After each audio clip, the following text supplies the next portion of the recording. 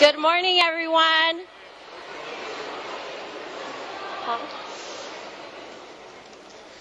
Good morning, everyone. How's everyone doing today? How's everyone doing today? Good morning. My name is Lorena Garcia. I'm the Student Org President. I would like to welcome all students, faculty, staff, and special guests to All School Day. I want to do a special shout out to all the San Diego students. Where are the San Diego students at? Where are my Orange County students at? The Skirball students? Do we have any VAC students here? Oh, we have VAC. And then I know we're streaming live with VAC. Where are all the UPC students? Again, welcome. I would like to explain the guerrilla theater event that we had outside. Did anyone notice that? That's a visual representation of what racial profiling is. We wanted to show that racial profiling still exists in today's society. I would like to thank all the students, faculty, and staff who participated in it and being a good sport. So thank you, everyone, and welcome. And I would like to welcome our Vice President, Spencer Dunn. All right. Good morning. I'd like to welcome our next presenter to the stage. He may look familiar to you that were here last year at All Schools Days. He's a multi-award-winning vocalist. He sings in German, English, Italian, French, and he's trained at the top 5 universities in America. So it's my pleasure to welcome K.B. Solomon.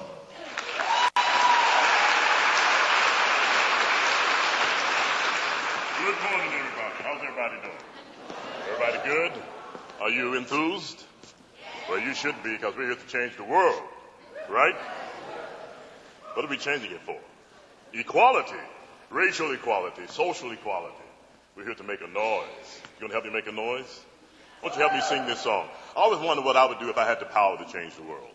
Well, I can't do it by myself, but I heard that collectively we can all make a change. Too often, a few are left to shoulder the burden that it takes all of us to make this change, right? So I want you to give me a little rhythm here. You know the Hammer song? This was written by Pete Seeger.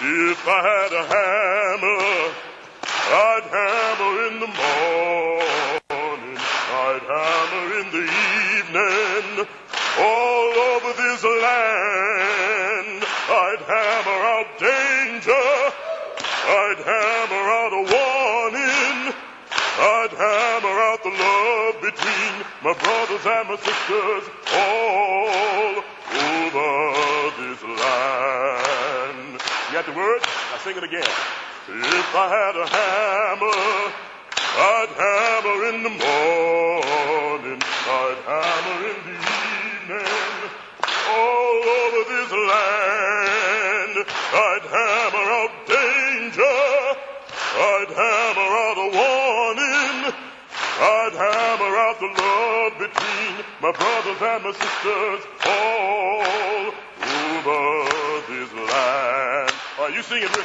Ready? If I had a hammer, I'd hammer in the morning, I'd hammer in the evening, all over this land. I'd hammer out danger, I'd hammer out a warning, I'd hammer out the love between my brothers and my sisters all over this land. Let me hear you. Come on. All right, come on now. I'd hammer in the evening all over this land. I'd hammer out. I'd hammer out. I'd hammer out the love between my brothers and my sisters all over this land. What about a song?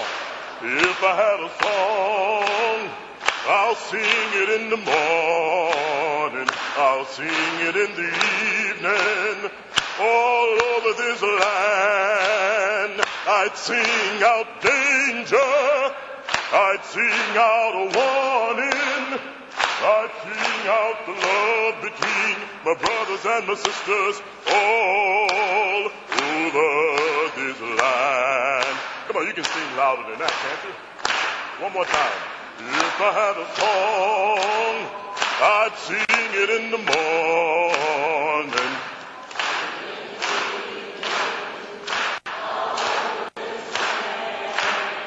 I'd sing out danger. I'd sing out the love between my brothers and my sisters all over this land. Keep clapping. My mother told me that there's got to be a higher power in this world. Some of us don't quite know what it is, but in the words of that old Negro spiritual, here. He's got the whole world in his hands. He's got the whole world in his hands. He's got the whole world in his hands. He's got the whole world in his hands. He got USC in his hands. He's got USC in his hands. He's got USC in his hands. He's got the whole world in his hands. He's got you and me, sister, in his hands. He's got you and me, brothers, in his hands. He's got everybody here in his hands. He's got the whole world in his hands. You.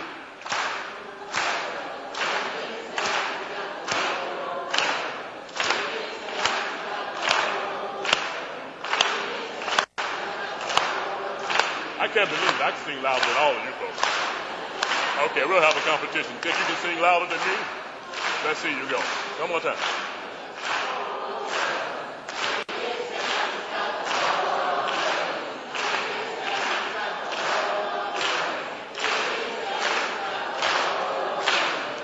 My turn. My turn, my turn. Keep clapping for me. All right. He's got the whole world in his hands. He's got the whole world in his hands. He's got the whole world in his hands. He's got the whole world in his hands.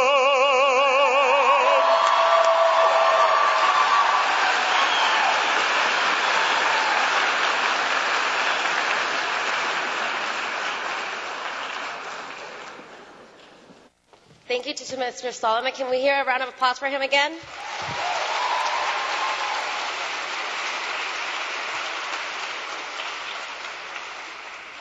Now I would like to welcome our next speaker. Professor Cherry Short is the Assistant Dean for Global and Community Initiatives here at School of Social Work. She has extensive knowledge in leadership, governmental, organizational, and the community. She has also accomplished in the virtual all aspects of social work and social policy, including criminal justice systems, direct practice, and policy development. As the Assistant Dean for Global and Community Initiatives, she continues to support USC's strategic plan for globalization and works to expand the school's global presence through international program development and partnerships. In addition, Dr. Short is heavily involved in community activities and acts as a liaison between the university, the school, and the neighboring communities. It is my honor to introduce Dr. Cherry Short.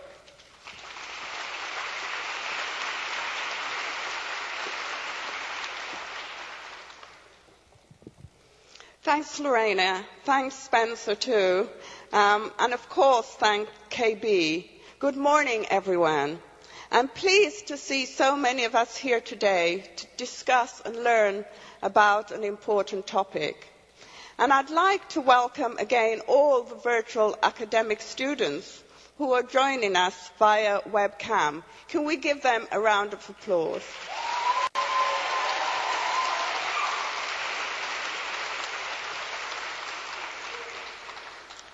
As Lorena has stated, I'm the chair of the All School Day Committee. And I'm looking forward to a great morning. I'm sure we all are. I would like to thank the committee for their help in planning today's programme. But I'd like to also thank former chairs and previous committee members of our All School Day, because without their hard work, this event would never have continued. All School Day, as we know, is an educational forum born out of the 1992 civil unrest and has become one of our school's annual events, recognizing diversity through an exchange of ideas. This year's All School Day will be looking at the issue of immigration and social justice. As we know, this country is built by immigrants, and even since 1965, the foreign-born population in the United States have been arriving from countries such as Asia, Central America, the Caribbean, Africa, Eastern Europe, and the Middle East. We consciously, all of us, know about the push and the pull factors that happens in countries. There's the push factors pushing people here, and there's the pull factors from America encouraging people also to come. Within the countries of origins, people want to go back many times to their own country, and so connections are also built. At various times throughout history, immigration policies in the United States have expressed various different impulses. Policies have been liberalized only to turn again towards exclusion. The profession of social work is concerned with immigration policies because they affect the lives of our clients and the well-being of people within and beyond our borders. Today we have two great keynote speakers, the Honourable Gilbert Cedillo, representing the 45th District in the California State Assembly, and Professor Manuel, co-director of USC Center of the Study of Immigrant Integration. We also have our panelists who I'll introduce to you later. Right now, it is indeed my pleasure to introduce you today to Dean Flynn. Of course, Dean Flynn needs no introduction, but I'm going to introduce her anyway. Dean Flynn has led the School of Social Work for nearly 15 years. Over that time, we have grown from a small, well-regarded private school to the largest graduate program in the United States, with students enrolling from 38 states. She has also founded Endowment for our Hamovich Research Center and has brought some of the most sought-after scholars in the world to join our faculty here at the School of Social Work. Perhaps one of her most important accomplishments has been to bring increased diversity among faculty and students, to recognize and serve previously unrecognized groups, such as veterans and military families, and to highlight social justice in the culture of our schools through some unique events like our All School Day, Noche la Familia. She has also advanced the school relationship internationally, particularly in China and South Korea, and is now working with faculty to establish a new connection in Mexico and South America. Given her special appreciation of our topic today, we are so pleased to welcome Dean Flynn.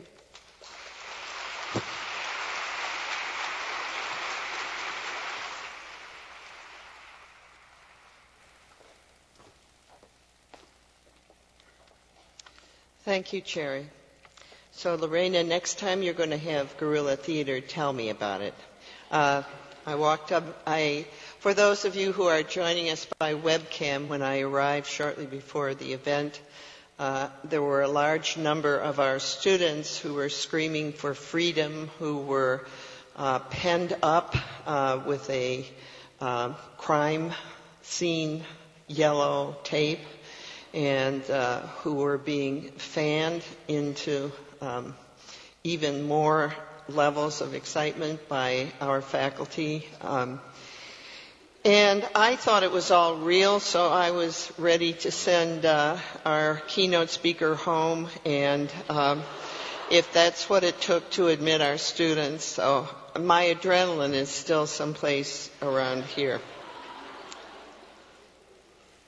It was a really interesting all-school day beginning, the best that I can recall, once I recover from the experience. So it's wonderful to see all of you here and to recommit us as one body to the concept of social justice. It's my pleasure to introduce you to our keynote speaker, Gilbert Cedillo.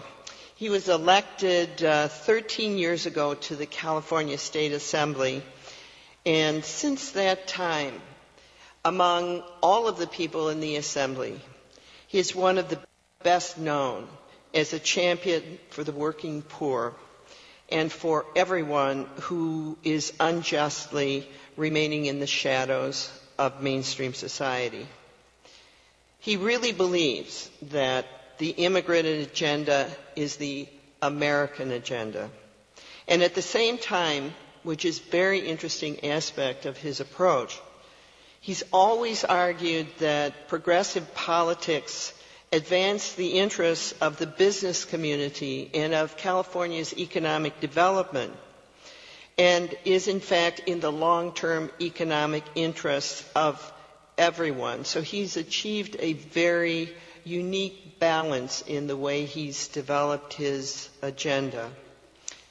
It's without question that he's advanced the public good.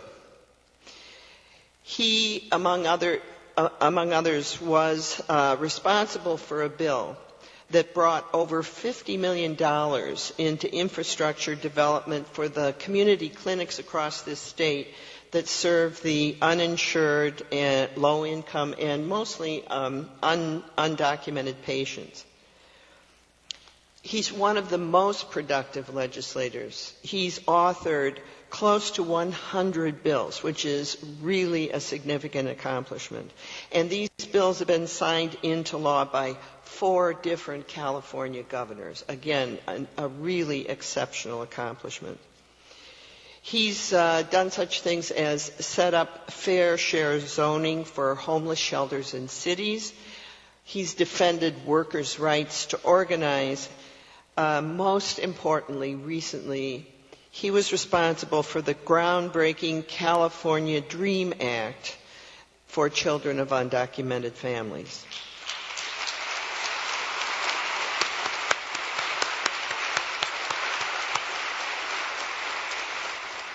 So he's here today really because in his political and public life, he's addressed the claims of all of California's marginalized communities, including Chinese, Koreans, Mexicans, and others. He's doing it one community at a time.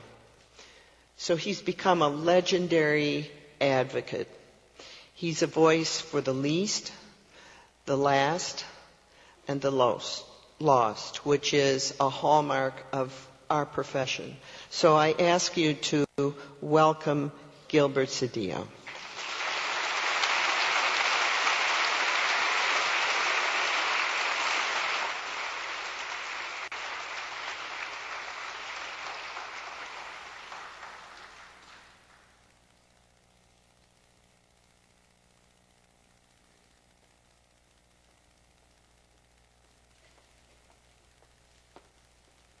Morning. Dean Flynn, thank you so much, and safe travels on your journey. Let me say I'm very flattered to be here with you this morning. Very, very flattered. First, let me begin with a few hellos and a few thank yous. I'm very flattered to be here with all of you this morning, and it's quite a journey for me personally, because I grew up just a few miles from here. I grew up in Boyle Heights, and representing. I grew up in Boyle Heights and had a great experience. At 15, I participated. I'm turning my phone off. My mother will call me in a minute. How do mothers know to call you when you're in front of a podium, in front of thousands of people? I don't know. So I grew up in Borough Heights. One day I got on a bus, took me to a school on the west side of Los Angeles. I won't say where, but it's blue and gold. And and I lived there for 3 summers in high school. I had a friend named Tony who came with me, and then got a state scholarship and went to the school and graduated from there. And it changed my life. And so I want to applaud all of you who are here, because being here today and being on this campus at this critical time period of our lives and the lives of our nation, it really is a really extraordinary moment. Because what confronts us as a state and a nation is really our commitment to our values. Will we be a nation that's inclusive? Will we be a nation of shared prosperity? Will we be a nation that is true to the promise of democracy? That's really what confronts us. That is what every single day you come here and you prepare yourself to become leaders of the world. That is the central question that you must ask yourself. That is the central question that confronts you in all aspects of your life. And so I applaud you for being here. Fight on, as you guys would say. And thank you for this opportunity. There are a few people that don't need introduction but deserve it. Ralph Fertig, a dear friend of mine for many years.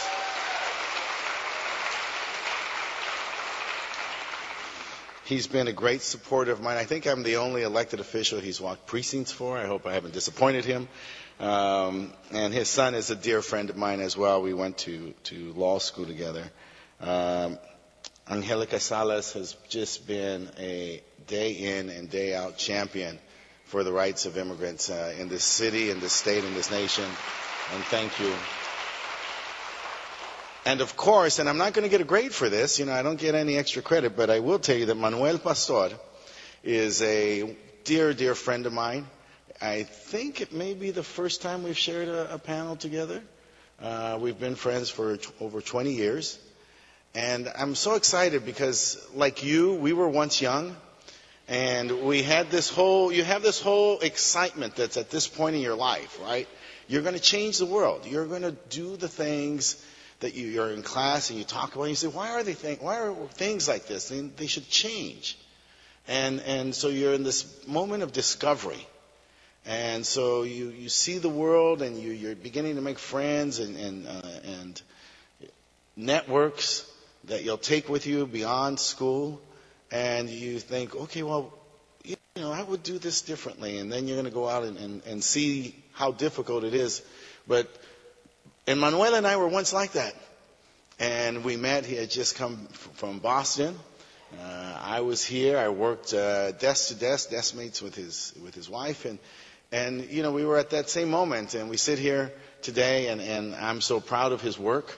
I will talk about values and immigration and why I do what I do. But when I need to have data, and data is critical, when I need to be able to talk about the truth and the facts that underlie are the moral choices that we choose, I always look to Manuel. I always look to Dal Myers. I always think about the great work that's done here, because the fact of the matter is we're right and they're wrong. That's just the fact of the matter, right? The math is what it is. It's the bottom line. The demographics are the destiny of this nation. And the fact of the matter is that the choices that we propose, a choice of inclusion of immigrants, of embracing the immigration values and the immigration agenda, the choice of choosing America today and for the future, is a choice that can be broken down into math, into demographics, into economics.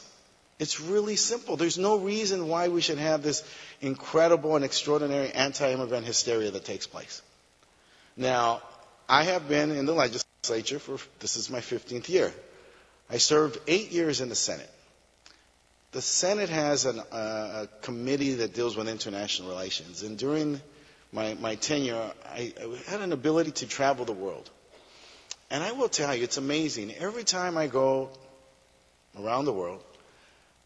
I'm gone a few weeks. You try to catch the news. You're in your room. You're in meetings. You're constantly, adjusting to different culture, language, food. You're not watching the television. You try to get a glimpse of what the headlines are. But you're kind of out of tune with what goes on in this country for 2 weeks. Then I fly back. Usually you fly into Atlanta, Dallas. And then the reality of America hits you again.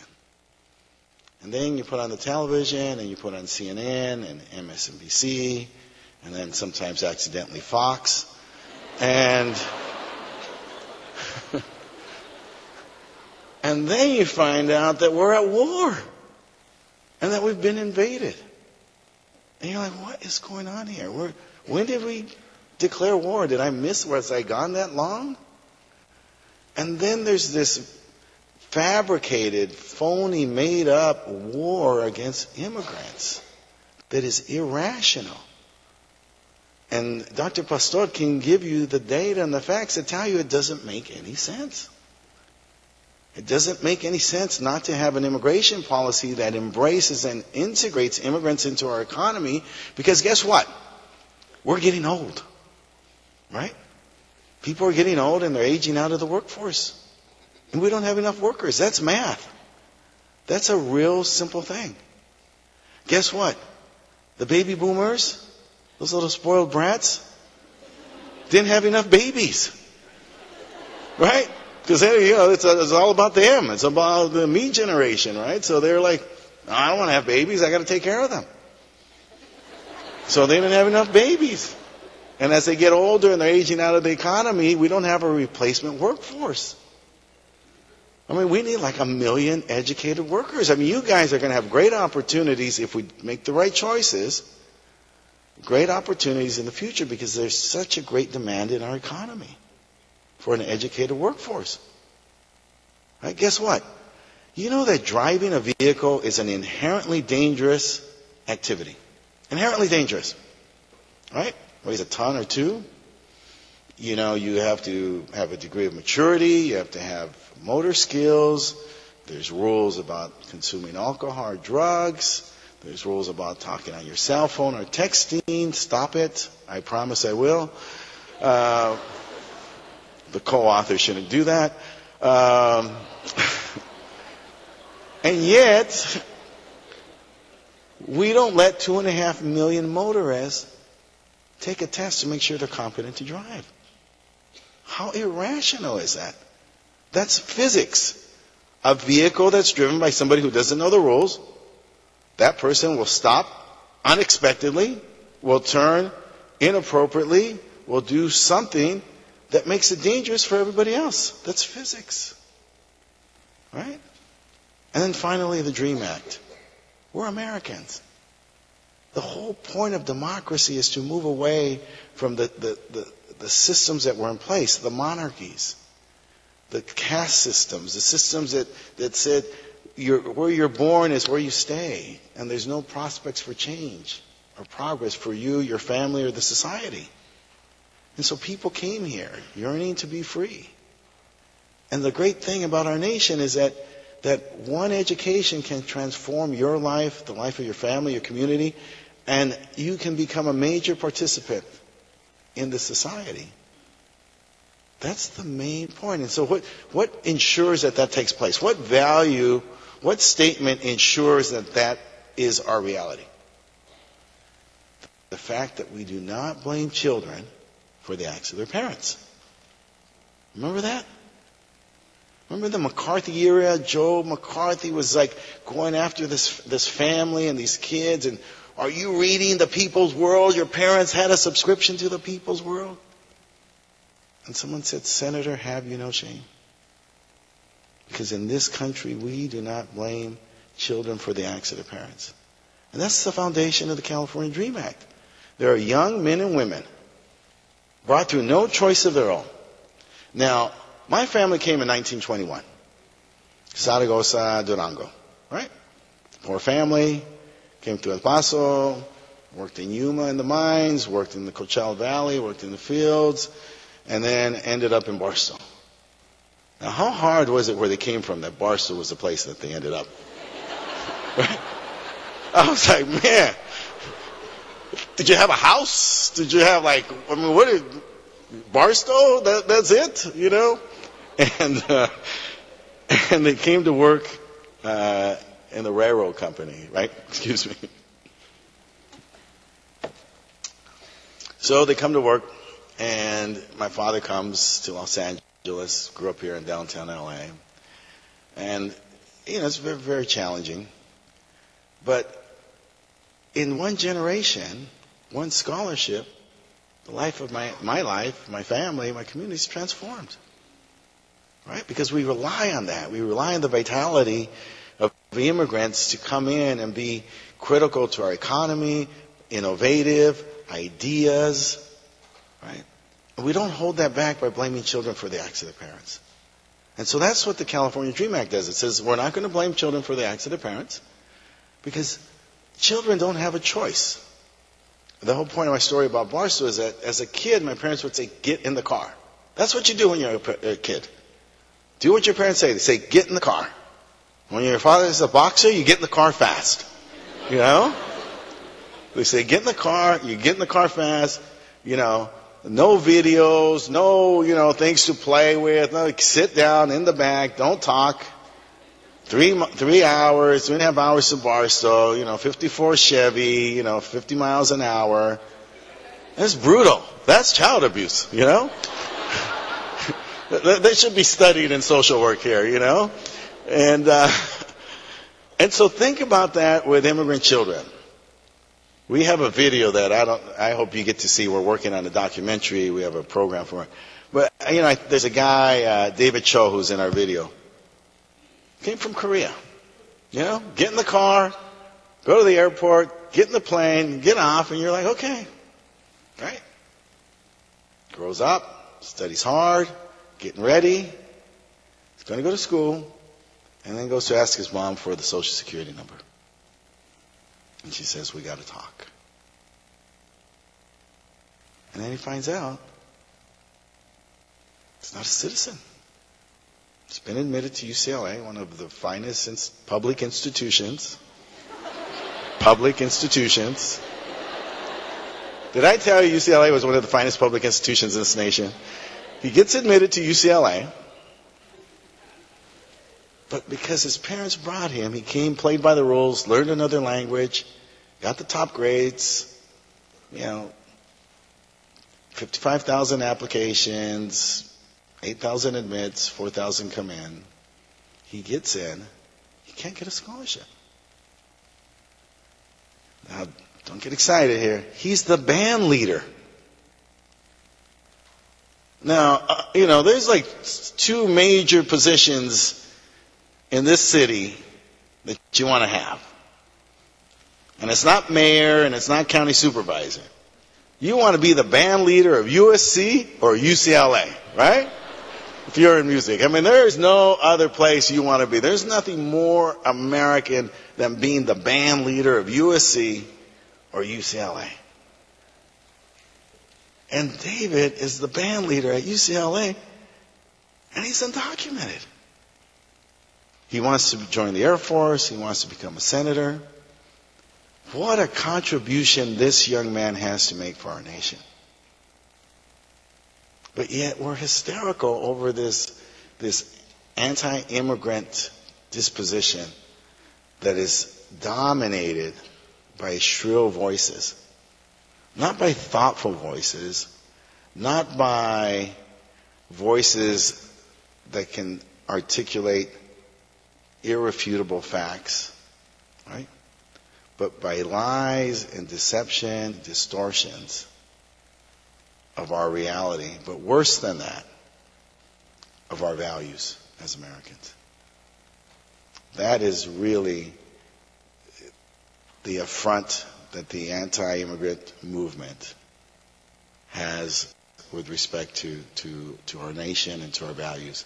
Always a nation of inclusiveness, always a nation of values, always thoughtful about how we go forward based on facts and then based on our values. I want to thank you for this morning. I have a great speech. We'll publish it. Hopefully it sounds something like what I said. But I just want to thank you for the morning. I heard the young man up here singing Paul Robeson, and I just want to thank you. That is part of our tradition. My poor son, he grew up, I used to play Paul Robeson for him as a kid. I was about, a generation behind schedule. And, he sometimes sings Old Man River to his granddaughters. And don't make them suffer like I made you suffer. But it really is part,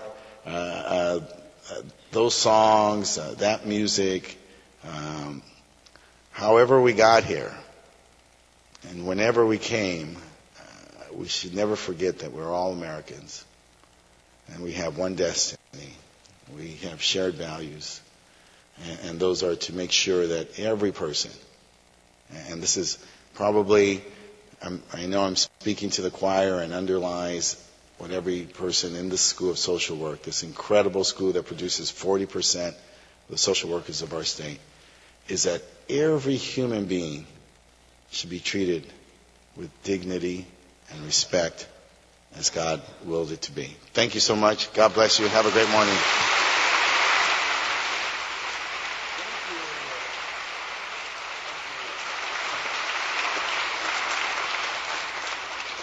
Okay, let's have one more round of applause for the Assemblyman.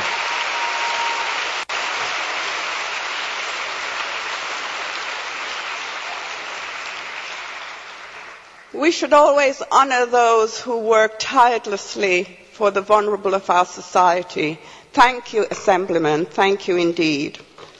Now I'd like to introduce our second keynote speaker, who is Professor Manuel Pasteur, and he's here at USC, not UCLA. But we're so happy that he's here with us. He is the founding member, the director of the Center for Justice and Tolerance and Community at the University of Santa Cruz, California. He currently directs the program for environmental and regional equality here at USC.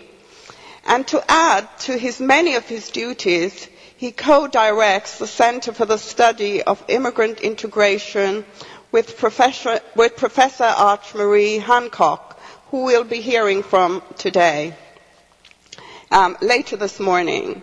Professor Pasteur holds a PhD in economics from the University of Massachusetts, Amherst, and has received numerous awards and fellowship both from universities and national foundations.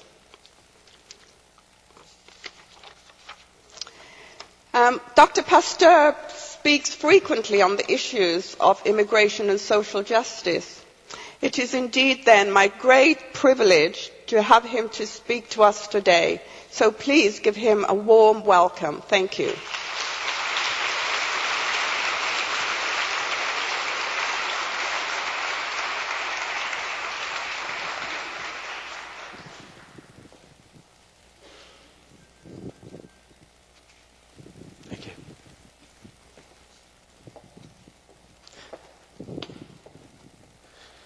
Thank you. It's a pleasure to be here, and I also want to thank Gil Cedillo for those very kind words.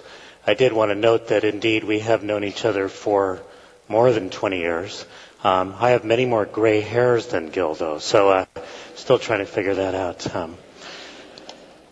So Sherry asked me in 15 minutes, she said, could you please speak about immigration and social justice and provide a broad historical review of shifting sentiments and national moods around immigration, an overview of the contemporary debate, including an even-handed description of different positions, including those that are clearly wrong, a sense of what all this means for the future of social work practice, including professional paths for all of you, and a pitch for donations when you become alums. And if that wasn't enough, she asked whether or not I would do a sort of immigrant analysis of the Grammys. including speculations about which British singers were performing without sufficient documentation. Was it Sir Paul McCartney or Adele? Because we know that the song Rolling in the Deep really means rolling in the deep undercover. Or perhaps it was Lady Gaga, who may be New York born, but is clearly an alien.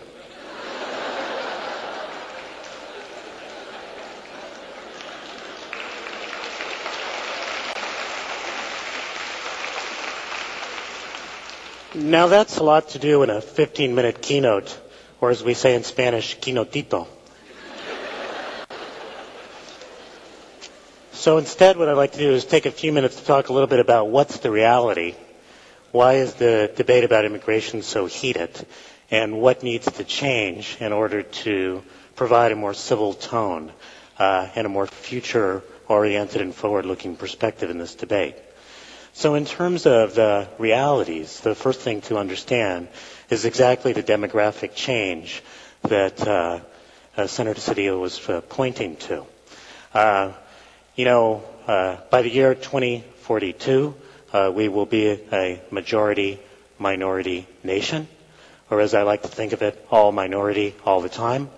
By the year 2019, 2020, those under the age of 18 will be majority people of color. It's probably this year that the majority of births are to people of color. Between 2000 and 2010, the last census, the Latino population grew by 43%. The Asian Pacific Islander population grew by 43%. The African American population grew by 11% nationally. The non-Hispanic white population grew by only 1%. So that's that change. Now, when people hear those numbers, what they tend to think that's driving the numbers for Latinos and Asian Pacific Islanders is immigration, right? But that's not it at all. For the last couple of years, immigration has been on the decline, and it's not simply a result of the slow economy or increased enforcement at the border. There's really two long-term trends. One is that the fertility rate in Mexico has gone down from over 5 children per woman to 2.1, which is very close to the U.S. rate of 1.7. So that push factor is disappearing. And second, we don't like to think about this, the economies of Latin America, while they're not all that great, are actually doing better than we are in terms of generating growth. There's great stories about Brazilians, for example, deciding that they have to leave Boston where they can't get a job and go to Sao Paulo where they can, right? So there's a shift to the developing world, the fertility rate's going down, and while in the popular imagination many people are worried about the browning of America, Gil is right, most demographers are worried about the grain of America and the fact that we will not have enough immigration in the future. And you can see this happening. Most of our growth rate is actually being driven by those being born in the United States who are the children of immigrants. Between 2000 and 2010, the number of non-Hispanic white children fell by 4.7 million. Now, that's not that 4.7 million young white people died. We would have noticed that. That cohort shifts because some people become 19 and 20, right? And less people are coming in at the 1 and 2. African American children fell by 250,000. Latino children up by 4.8 million. And Asian Pacific Islanders up by 800,000. So that's the future that we're talking about. Those are the facts that are irrefutable. And the other thing that's very important for social workers is the geographic diversity of this immigrant population. People are increasingly going directly into suburbs. They're going into new places like the south of the United States, and they're going into more African American communities. All of those places do not have the infrastructure in place to deal effectively with new immigrant communities, and that's going to be the frontier of social services and social work. Another important reality has to do with the economic role of immigrants. Most economists, virtually all economists, if you're very liberal to being very conservative, agree on one thing which the public doesn't. Immigrants are a net boon to the U.S. economy. They add labor, they add spending, they add productivity, they add innovation. There are debates about not the complementary effect of immigrants, but the competitive effect of immigrants, and whether or not immigrants who arrive in the United States wind up having competitive effects on particular people in U.S. labor markets. And here's what's interesting. The group demographically that benefits the most from immigrants in the United States are non-Hispanic whites. Tend to be more skilled. Immigrant labor tends to be complementary, tends to lower some of their costs. The group that's hurt the most by immigrant labor in the United States are immigrants who are already here, particularly Latinos. And the group that sometimes is hurt, sometimes gained is African Americans. Interestingly, when you go to the polls, you know who's the most worried about immigrants? Non-Hispanic whites. You know who's the most open? Latinos. You know who's in the middle? African Americans. Suggesting that African Americans are the only rational political actors in the United States. And this, by the way, was the primary reason I voted for Barack Obama. I mean,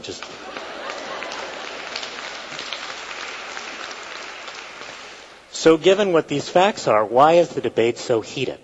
Why can't we... And the other thing, of course, and you've got this in some of your data, is that immigrants tend to contribute more in taxes than they wind up receiving in services, particularly when you control for income. And the people who contribute the most are undocumented immigrants because they don't wind up taking from Social Security. They pay in, they don't get it at the end. There are fiscal strains at a local level because immigrants with families tend to tax educational systems and local hospital systems. That has a lot to do with some of the debate. But why is the debate so heated? Well, it's interesting. I mean, when you think about the debate, some people are saying, well, there's too much immigration. But the facts are there's probably not enough for what we need. Some people are saying there's very interesting things to hold at the same time. Immigrants are taking our jobs, and they're all on welfare. Hard to put together in one sentence. Some people do. The other thing that's going on is immigrants are all these Mexicans. Interesting fact for you. For immigrants who arrived in the last 10 years in Los Angeles County, for immigrants who arrived in the last 10 years, recent immigrants, what percent of recent immigrants into Los Angeles County do you think are Mexican? Well, what does the public think? 100%, 150%, right? Super Mexicans arrive across the border. I count for more than one. It's about a third. About a third of recent immigrants are Mexican. The rest are coming from other Latin American countries, Korea, Vietnam, the Philippines, South Asians. It's a very diverse population. So a lot of myths that are out there. We're often operating in a sort of fact-free zone. Why is the debate so heated? Why don't facts count? I would suggest to you that there's 4 reasons. One is that on the debate around immigration, there's some pretty deep conflicting values. Senator Cedillo talked about values, but we have values of being an immigrant nation, but we also have values about being a nation of laws. And so some people have deeply felt feelings about a nation of laws. The facts about contributions don't break through those deeply held values. That's the position. It's tough because it's a complex issue, and you can't simply deal with one community. You have to deal with all of this diversity. You have to deal with where we're headed in the future. You have to deal with the complexity of the economy. It's tough because people tend to look at the snapshot versus the trajectory. So people look at where immigrants are right now. And essentially what they do is they look at that guy in front of Home Depot, and they imagine that's the guy that was there 20 years ago. And 20 years from now, it's going to be the same guy, right? What they don't see is the change over time. That people, when they spend more time in country, their incomes go up, their skills go up, they do learn English, right? But what happens is, particularly in new locations with new communities, it's what our colleague Dal Meyer calls the Peter Pan effect, where people think immigrants who just arrived will never age. They will always be young. Gil and I hope we can find that secret, actually. And then finally, we have to acknowledge that a lot of this is about race. Another interesting statistic emerged from the census, which has to do with the issue of age disparity by race. The median age for non-Hispanic whites is 42 years. half older, half younger. The median age for Latinos is 27 years, I'm sorry. It's a 15-year difference. And there's a lot of anxiety about the changing demographics. So how do we change this? I think we change this not just through policies, but through narratives. We have to focus in not on immigration reform, but on immigrant integration, how to bring people in and make progress over time. We have to focus in on a rubric of social justice and why our current laws and policies do not reflect the best of us. And we have to rethink the broader American story. I was struck by this title, Do I Look Illegal? Because what it reminded me of was the following thing. My father arrived in this country in the 1930s with papers that were imperfect. When World War II came, he was given a choice between being deported or joining the U.S. Army. And he couldn't figure out what to do, so he gave a penny to my cousin Carlitos, who flipped it. And the penny came up a particular way, and my dad and the penny went to the war, and they both came back safe. And a generation later, his son is a full professor at the University of Southern California.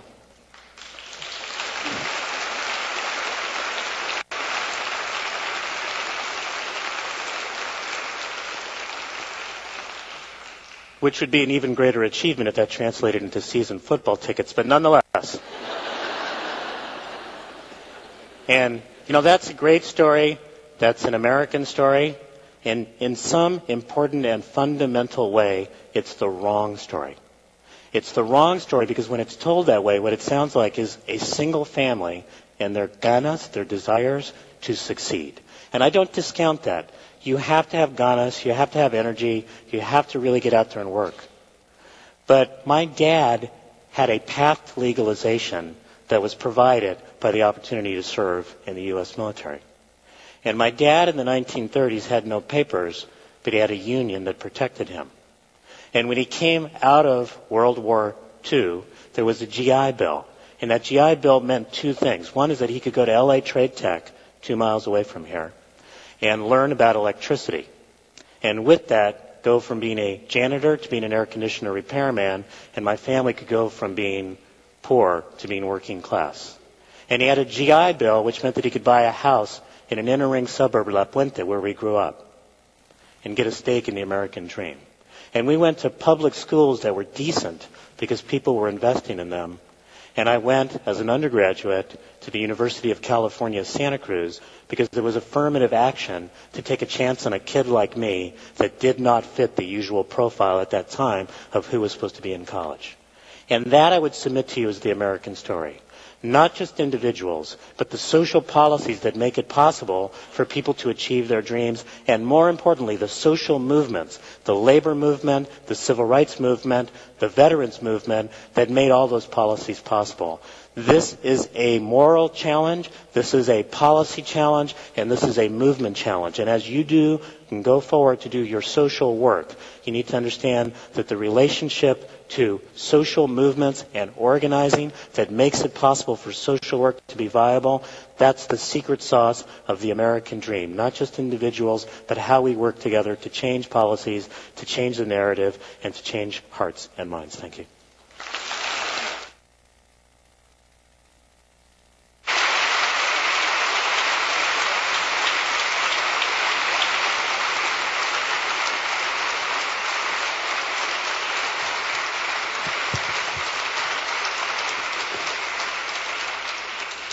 Okay, what great speeches. We've learned quite a lot this morning, and we're certainly going to use it as social workers.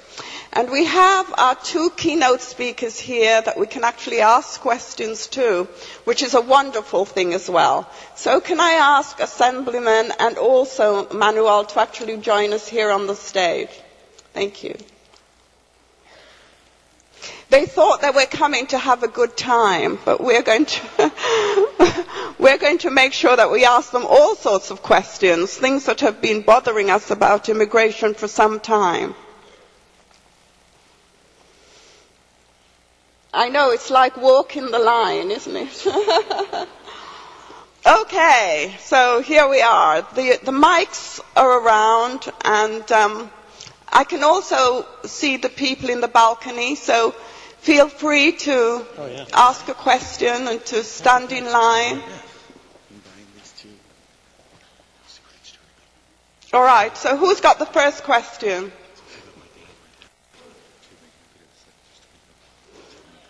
Yeah, come on down. Don't be shy. We never usually are shy, I'm sure. Okay, can you say your name and then say who you'd like to ask the question to? My name is David Curry from the San Diego Academic Center, and I'd like to address the Assembly member, but also make reference to Dr. Pastor's personal narrative about having a father that had enlisted in the Army, and how those different types of social narratives, in terms of timing and resources, ultimately, created the foundation for a lot of progress for his generation within his family. I know that one of the main components of the DREAM Act was not only in terms of accessing higher education for children of undocumented citizens, but also military service. What is your opinion on expanding the parameters of public service, considering the fact that so few people in our country commit to public service? And I mean everything from whether it's being a social worker doing like the grunt work like Child Protective Services, to being a teacher educating our children, to whether it's military service or providing service, whether it's firefighters, police departments. What is your opinions on expanding the public service parameters as a pathway to citizenship in terms of having that type of commitment to service that a lot of our own individuals, particularly Caucasians, do not commit themselves to, in terms of a pathway to citizenship, to where no one can argue that type of commitment to being a citizen because of the fact that so few people are willing to give back and provide public goods to our society? I think it's an excellent idea. I really do. I think it makes sense. I think a lot of people would favor that adding that to the menu, and you could visualize because my observations of DREAM students is that they're not locked into one area. They're just students who happen to have this circumstance. But they're architects, they're engineers, they're future doctors, they're future scientists, demographers. There's a whole range of which those talents and resources could be integrated into our economy. And I think it's a brilliant idea to integrate them particularly into the public sector because they bring an energy and a sense of innovation, creativity into the academic environment, and they take that right into the workplace. And I think it would make public service and the public sector probably even stronger and more vibrant. Thank you very much. And Dr. Pastor, I want to say thank you for your father's service as a Marine Corps veteran of Iraq and Afghanistan era. It means a lot. Thank you. My dad was airborne. Sure. Oh, great. Can we have one person from the balcony? Could you say what your name is and what questions you have? Oh, there's no one there. Oh, okay. So should we have somebody from the left-hand side?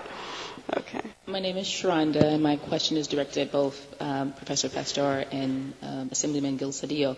It's a basic question with regards to relationship amongst and coalition building with African Americans and the immigrant population, Latino population. You mentioned in your speech that a large influx of immigrants into the South, which has historically been an African American community with a large population. And how do you see the two communities coming together, working together, as opposed to what is seen in other parts of Southern California where there's a division amongst the groups? So do you have any suggestions in terms of how the two groups could work together to build a strong alliance with regards to this issue? I think we're probably both going to want to comment on this because the Assemblyman and I have been working on black-brown coalitions. It's probably been a defining characteristic of both of our kind of organizing lives. When you look at the news, what the news tends to take a look at in terms of African Americans and Latinos is the stuff, and immigrants generally, is the stuff that's going on about which there's conflict. They never look at the daily accommodations, right? They don't look at the ways in which people live together in South Los Angeles. They don't look at the ways in which there may be fights in schools, but kids are also in schools doing things together. They don't look at groups like Community Coalition in South LA that have built tremendous unity between black and brown youngsters. They don't look at the way in which the labor movement in Southern California has built great ties between African American workers and Latino immigrant workers. They don't look at the NAACP in Mississippi, which has taken a leading role in defending the rights of immigrants. They don't take a look at the ties between the freedom riders of an earlier generation and the dream activists of today. The media, as usual, is missing an important story. Now, I don't want to sort of sugarcoat the fact that there are some indeed conflicts, tensions, etc. But there's a lot more good practices going out there than actually the media ever lets you hear about. And we did we have a website, CSII, the Center for Study of Immigrant Integration. We chose that in part because CSII sounds like a television show. So if you go to csii.usc.edu, what you'll find is a pretty intriguing paper on the issue of African Americans and immigrants, and it's called All Together Now, African Americans, Immigrants, and the Future of the Golden State. I want to say one more word about this. I think that for those of us who've worked mostly on the immigrant rights side of this, one of the things that we really need to do or avoid is the following thing. I think on the immigrant kind of rights, immigration reform community, too often what's going on is people say, gosh, how do we talk to African Americans to get them to support immigration reform? That is a very utilitarian notion of how you build unity between groups. What's more important is to say what's central to the African American community, economic advancement. Well, that's something immigrants are really into as well. What's central to the African American community? Protection from racial profiling, right? Well, there's a lot of ties there. What's central to the African American community? Educational opportunity. What we need to do, and that's what our report's about, is build an agenda around everyday social justice. And that everyday social injustice will include immigration reform, but that'll just be one part of it, and that will build a deep unity rather than shallow coalitions.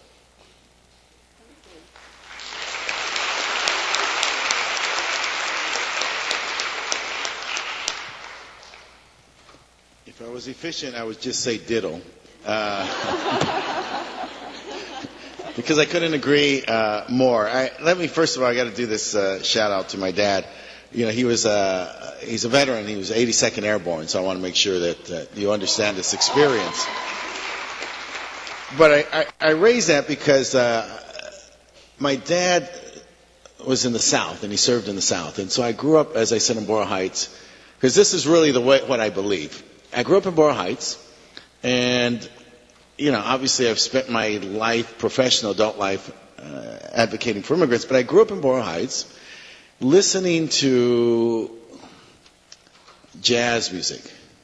Because my dad grew up his youth was in the South, 82nd Airborne. He grew up here in Los Angeles, went to all the dance clubs on Central Avenue. He was a great dancer. He was a boxer. And so that's the kind of, Billy Eckstine and all the great jazz musicians and the big bands. It's the music that I grew up listening to. The Mexican music came on really late when we were already asleep. And so tomorrow I'm going to go listen to Ronnie Laws, and he invited me to come over. I was the general manager of Local 660, and I'll tell you how this accommodation, as Manuel says, takes place. Every day, Latinos and African Americans are doing something together. In the county of Los Angeles, they work together every single day. And so a lot of this focus, this attention on challenges that confront these two communities is really a distortion. It's a myth. I call it a myth in many instances. It's what professionals focus on, journalists and maybe advocate groups. But the reality is every single day in this great city, people are getting along all the time, working together side by side. My dad worked at American Can Company. He worked there with other Latinos and African Americans and white working class people from the Southeast Corridor. And at our house, there was a very diverse group of friends that my dad had that came over. And then they'd take us to go watch the Rams, and they'd, have their drinks and, do what working men do in factory life. And so when I worked with Manuel's wife at SCIU Local 660, it's an African-American union, primarily. And the county workforce is significantly African-American, but people are getting along all the time. And so sometimes it upsets me because I hear all these stories like, that people aren't getting along. And it's like, well, maybe there are those moments, there are those tensions. I don't want to, diminish that. But in music, in culture, in sports, in daily work, in romance, I mean, look at all these Afro-Latino children that are born at General Hospital. Somebody's getting along for some period of time, And those relationships, because I got cousins up in Lancaster, those relationships change dramatically with the childbirth and the marriages, and now your grandson and granddaughter is, the African Americans are learning Spanish, and, Latinos are getting a little more, cooler and hipper, and,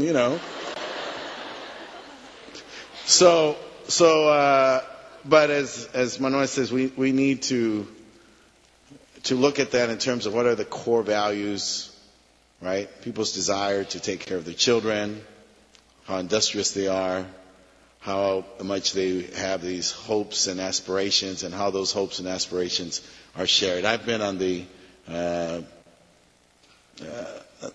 board of the National Rainbow Coalition. I've been a member since 1984, but on the board since post-88. And there's a lot of extraordinary stories that go on every day in this nation of African Americans and Latinos working together, Asians, everybody. I mean, this is an extraordinary country. And I'll tell you, my test is, and I think you did a lot of work with the Marshall Fellows, is when we bring people here from other countries. And so a lot of times these Marshall Fellows will come, and they're young leaders, young political leaders who will come and they ask me, particularly at the front of my political career, to meet with these other young political leaders. And so we'd bring them and take them around Los Angeles. And they actually thought that we were fabricating like the attendance at a Korean restaurant in the middle of the week. Did you invite those people to come here? It's like, no, everybody, lives in Los Angeles, and we get along, and we, share space and share food and culture and music, and that's what we do. And so, so much of this is driven by politics, a bad economy, and people who are purveyors of hate. And if there's anything that I think that would help this, is a more critical eye on those who are purveyors of hate in this country. Being on the radio, being on the television is not an absolute right, and I think we need to be more thoughtful about how liberal we are with those who go on with complete lies and complete distortions about what's taking place in this country, and the result of that then is a promotion of hate, which then leads, according to studies by this liberal organization, the FBI, leads to more violence based upon people's ethnic background. Thank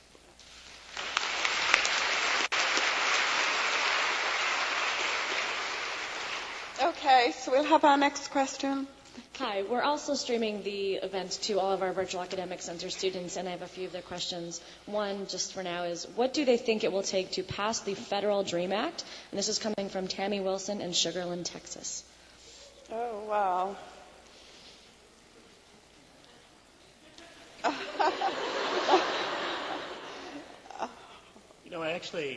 Just by way of a somewhat serious answer to it, because the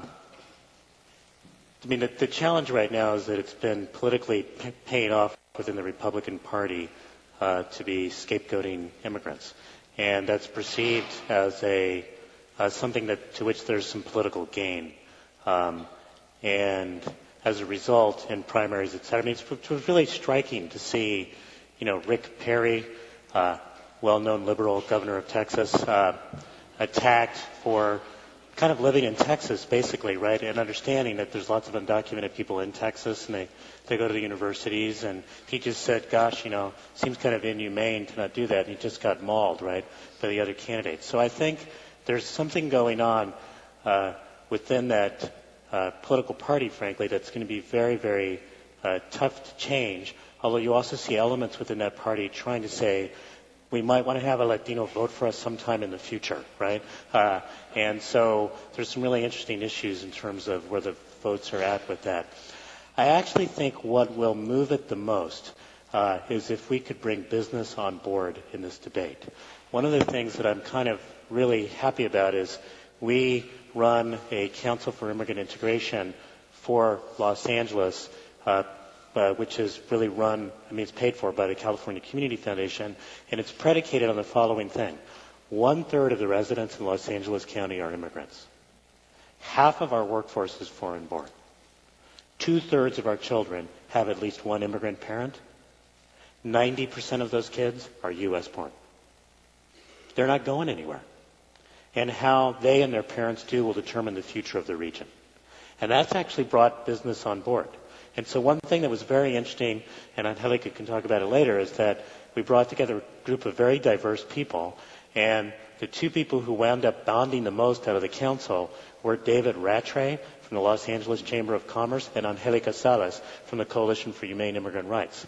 And David is a deep supporter of the DREAM Act and has been able to deliver some chamber support. I think in order to move this along, what it's really going to take is business, understanding that the long-term future of the economy depends on how productive these workers are, that why would we invest all this money, K through 12, in these young people who get the right to go to school, and then at the moment when they can actually go to college and really be productive and begin to pay back, why, or in the military, why would we abandon them, right?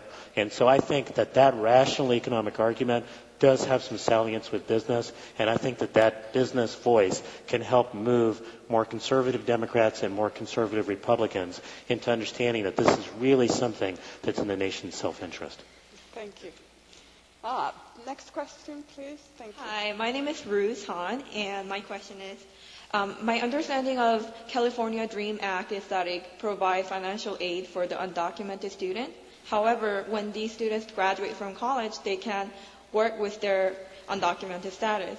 How will these students be able to get a job after graduation with their bachelor's degree?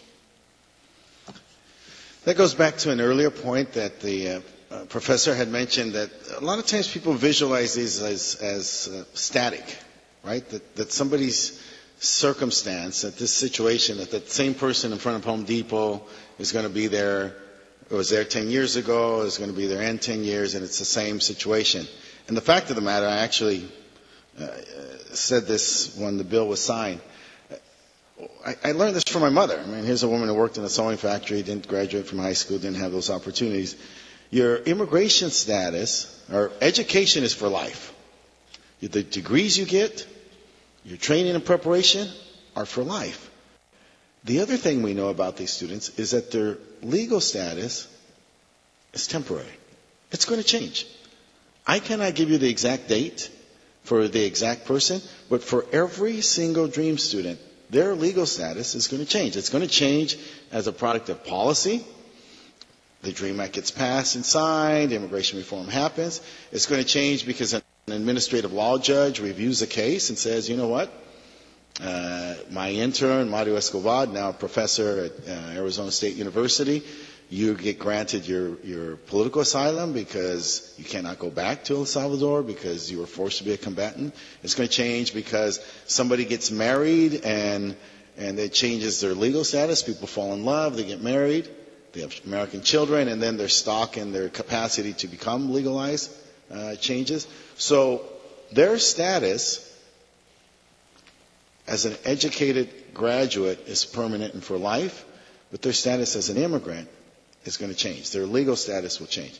And finally, there are some people who are very creative. While it may be illegal to work for somebody in this country, it's not to own a car, own a business, own a home, to form a business, and then as a business to sell your product, to be an engineer or an architect and sell your renderings, to be a law school graduate and sell your research, to be a person who's not just taking graduates and making them nannies, but making them people who use their intellectual product and then sell that on the market. And for that, they'll become integrated in the economy. It's complex. It's more challenging, and it's the reason why we need immigration reform. Because why go through all that when we have an educated workforce fully ready to be integrated into our economy? Thank you, Assemblyman. Time is getting really short on us, and I have to say that unless your questions have to remain short at this time and the answers have to remain short at this time, I hate to say this because, it's such a meaningful topic to us, but I'm just looking at my timeline, and we're well over it already. So I'm just saying no more people to the stand. The person that is, and I think there is a person now. I'm representing the upper tier. Oh, wonderful. My name is Valerie Richards, and I'm adjunct faculty.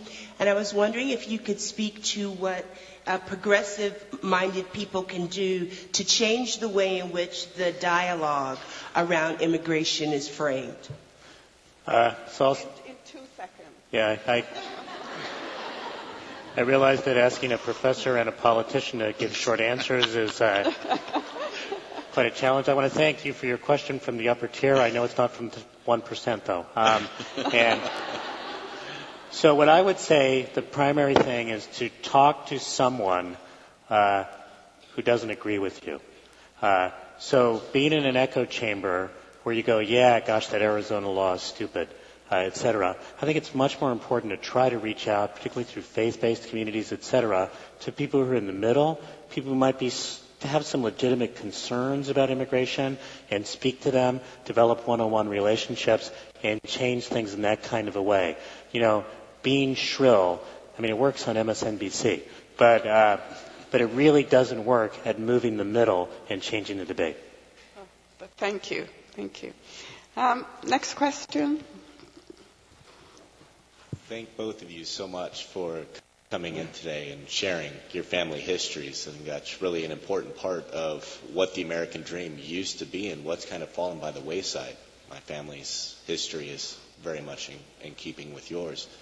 But it's kind of pointing to the underlying issue that's really missed. You pointed on it, Councilman, thank you, of immigration reform. It's how do you anticipate going about making the ability to become a legal American accessible again so that these people who are coming here and having such a tremendous impact on our country can do so and not bear the stigma of an illegal status? Well, I think that's the challenge that will confront the next president. I think there was a failing, a lapse. I don't apologize. I supported the president. I campaigned in 3 states. I was one of the first Latino elected officials to do that. And so we were all disappointed that the administration, with majorities in both houses, didn't take very prompt affirmative action to try to achieve some degree of immigration reform in the first 90 days, in the first 100 days, in the first year. And I think that they reflect now that it was a major failing of the administration. Nonetheless, I think it is the only administration and that the president is the only one who has that firm commitment to do so. But it will be a greater challenge, and unless there are more people who are elected who recognize this point of view, who address these facts, it's going to be an incredible challenge for the administration in the next term. I agree, though, tremendously with the professor. This dialogue needs to move to the middle, and so if you're progressive, you really have to move to the middle. We will win and we are right and they are wrong, but we cannot be by ourselves. And this discussion has to be in the middle. I think the example that the professor mentioned about Angelica Salas, this very important civic leader, with David Rattray from the Chamber and their friendship, is very, very vital for us. The role that the Chamber played in the California DREAM Act was critical. The news coverage, the editorial board support, Now, what was very important is that we got editorial board support for the DREAM Act from almost every newspaper in the state, including conservative ones. But because it was focused on the importance to immigrants in the future of our economy. Bottom line, nothing else. And the core American values of not blaming children for the acts of their parents. We got support from, the New York Times and from, there was a period, a week, we got the New York Times and we got all the prominent Christian Science Monitor, all the prominent national newspapers, right, USA Today. We were on everything in 1 week because we had come to that moment where the facts prevailed and we got away from the shrill discussions and we were able to have a very sober and deliberate conversation in the middle where the American people like to sit. Thank you. Okay, thank you. Thank you. Vermi? Hi, my name is Vimi and I'm an immigrant myself. First of all, I would like to say thank you for the knowledge and discussion you have provided. Thank you so much.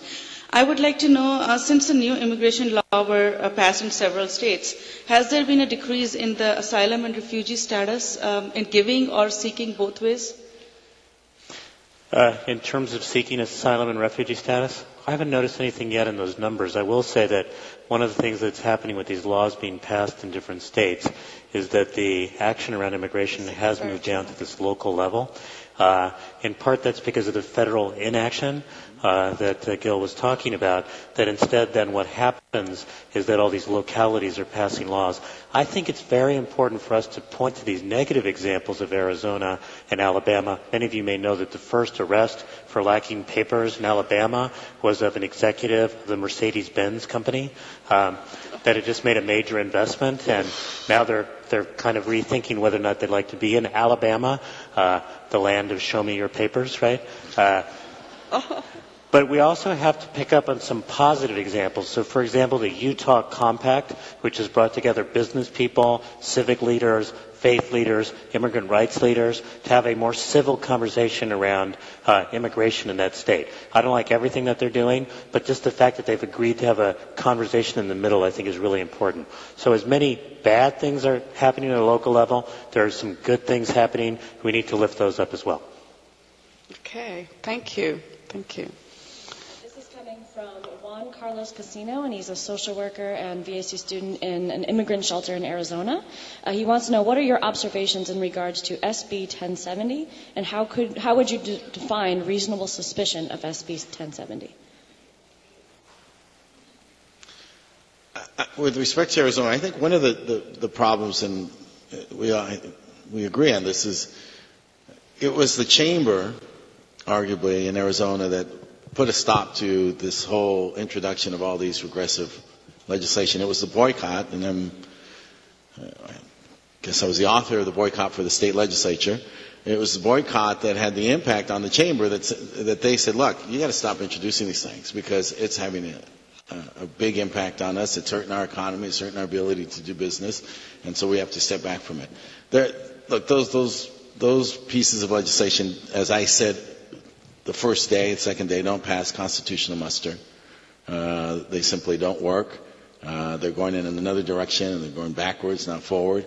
History moves forward, and so the time will come where we'll look back, as we do on many other things in this nation, particularly during hard economic times, where we say, "Wow, that's really embarrassing. How did we go for that?"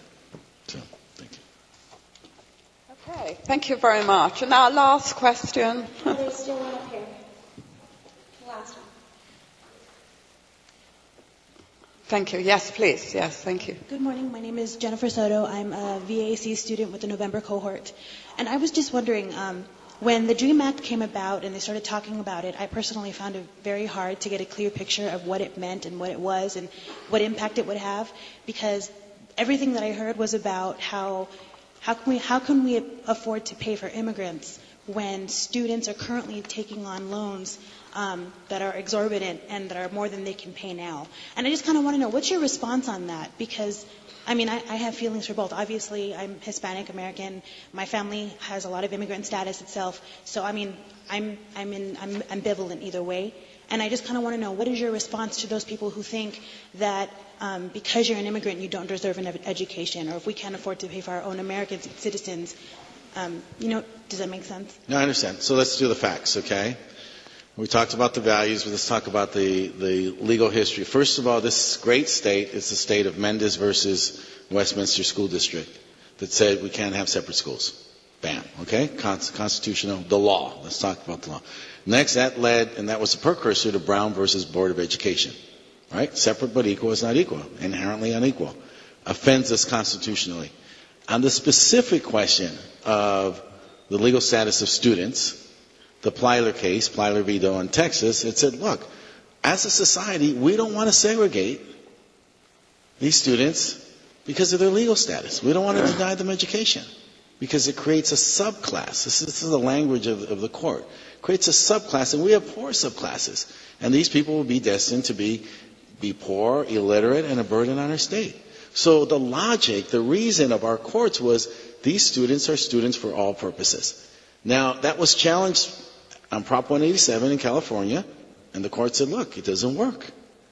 We did AB 540. I'm the co-author with Marco Fireball and others. Challenged in the U.S. Supreme Court this year, and the court said, look, AB 540 is the state's response to having immigrant students in their state, but it's not an immigrant exclusive program. It's a program for all California students. It says, if you grew up here, and your father's in the Army, and they say, you got to move to Texas with me because I got stationed over there, and you want to come back to California, you're not going to be called an out-of-state student. You're going to be considered an in-state student if you meet the 3 years. The 3 years requirement of high school is across the board, whether you have legal status or not. And so then, for all constitutional purposes, students who are AB 540 in California are equal to all other students. So if the students are equal, they pay the same fees, the fees fund the scholarships, then why shouldn't they be eligible for the same scholarship opportunities? There's no rational reason for it at all. And if you think about the needs of our economy and why we educate people, I asked during my 7 years battling the Schwarzenegger administration, I said, well, why do we educate these children? Well, we want them to become productive. I said, then we'll take that logic one next step once they get admitted to the University of California.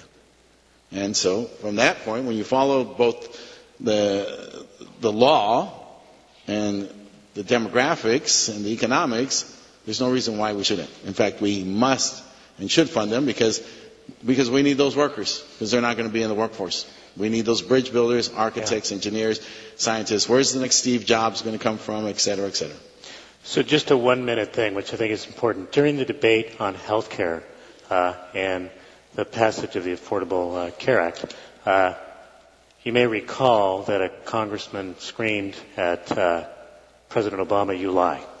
And it was about the issue of whether or not the undocumented would be able to buy into private health exchanges, right? So what happened was everybody agreed, no, they can't, right? Now think about that for just a minute. If you have undocumented workers and you're saying, I'm going to prohibit them from buying private health insurance, right? Number one, they're probably younger and healthier. That's exactly who you want to be buying health insurance, right? Number two, if they don't buy health insurance, then they're going to county and we're paying for them through our taxes, right? But because we made the issue so politicized, so hysterical, so racialized, right? Everyone agreed the undocumented can't buy into the health exchanges, right? My response to your thing is really around the same thing. How can we afford not to invest in these kids? How can we afford to allow their productivity not to be developed and captured in this state? We need to go beyond the heat to get a little light in this debate. Thank you. Thank you.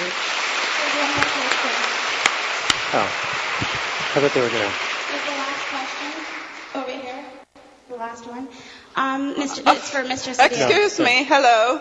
Where are you? Were you standing before? Yeah. Okay, all right. Make it quick then, because we're running out of time. It's very, very quick, and very short. Very short. Mr. Cedillo, I'm also a proud Boyle Heights product, and I'm also an adult school teacher. And although attention has been on post-high school graduation, there's a 100% cut to adult ed in LAUSD right now. There are 22 schools. We serve 325,000 students, some that are trying to get credits to get their high school diplomas, English learners as well. What can you do and what can you help us do to ensure that we have adult education and safe adult education for our communities. So there's a whole conversation, a whole morning that the professor and I would be willing to come back to talk about California's economy, the 9th largest economy, and how we make that work. We're at $2 trillion of economic activity. When I got elected, we were at $1.4 trillion of economic activity. We once had the best education in the country, #1 in funding. The University of California, the CSUs, were integrated with our private schools, K through 12, the best in the nation and perhaps the best in the world. We're not there, though. Even though we were at $1.4 trillion of economic activity, now we're at $2 trillion. So we have $600 billion more of economic activity, and yet our funding went from a high of $120 billion for state services. We're at 85. People have been told that they could have more for less. And so we give tax breaks to companies, to corporations. We tell people, don't pay your vehicle license fee, your car tax. Don't pay your car tax. And you can still have more for less. And it just doesn't work. And so people, I'll tell you the first thing people can do, everybody in here, can think about supporting the governor's efforts to stabilize funding for the state of California. That is a very real and concrete proposal. Now people say, oh my God, Cedillo came and said he wanted to raise taxes. When we've gone from 1.4 trillion to 2 trillion, we need to raise revenue. It should be fair, equitable. Those who can't pay should pay. And people have to be responsible. You have to be an adult. You cannot have quality education. You cannot have an infrastructure that's good for business. You cannot have social services that are important, that define our humanity, without paying for it. And so you just have to be responsible and you have to pay for it. Specifically to the adult schools, we had a press conference in my office on Tuesday. We were there Tuesday night. We were there yesterday. We will oppose those cuts because in the city of Los Angeles, you have to educate everybody, because if you have an immigrant family comes and the kids go to school and then they want to come and talk to their parents, the parents have to be able to be responsive. We undermine the education of K through 12 if we don't educate their parents. And so that is so vital in this city where, over 100 languages are spoken. Just teaching people English. A lot of people say, oh, they need to learn English. It's like, well, let's teach them. Let's have the classes. We're for that. Manuel and I are for that. And so we support that. The other thing is we gave flexibility to the schools with these cuts, but the flexibility wasn't, and the intention was not to cut down adult education. And so we will work with that. But if you want these things to happen, right, this discussion is going to take place. We have to have one proposal, because if you ever have more than one, they do not pass, that to raise revenue for the state of California so that we can restore the funding back to education, and that proposal is a proposal of the governor. Thank you. Oh, great. Thank you. Thank you so much.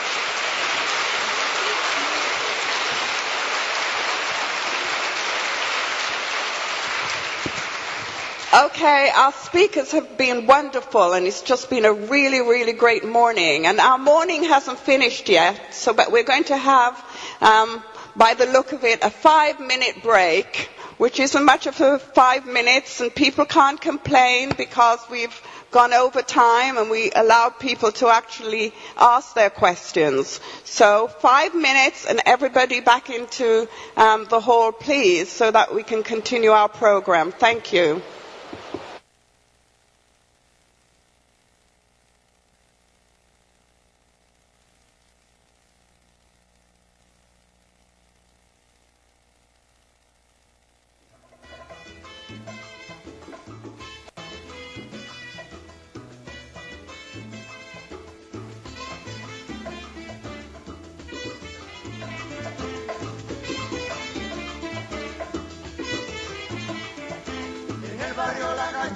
Se ha formado la corredera, en el barrio La Cachimba se ha formado la corredera.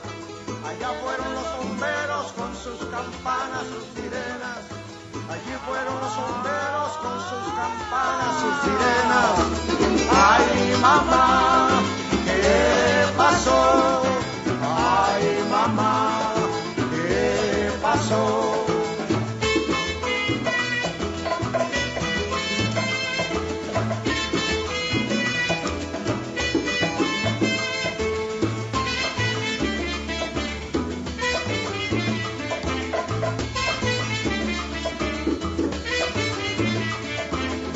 barrio La Cachimba se ha formado la corredera. En el barrio La Cachimba se ha formado la corredera. Allá fueron los bomberos con sus campanas, sus sirenas. Allí fueron los bomberos con sus campanas, sus sirenas. Ay, mamá, ¿qué pasó? Ay, mamá, ¿qué pasó?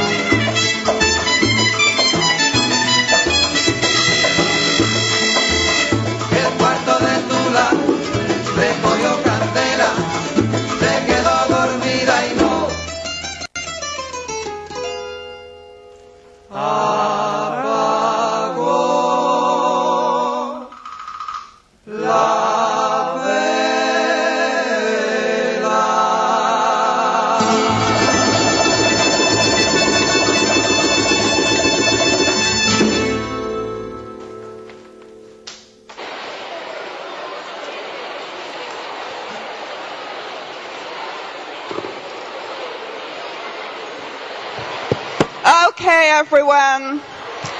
Okay. Can you find your seats, please?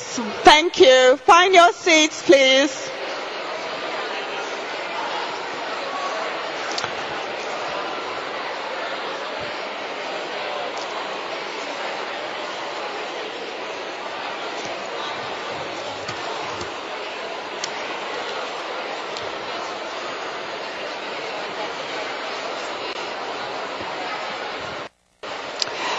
Okay, everyone. Can everyone sit down? Thank you. Sit down. Thank you.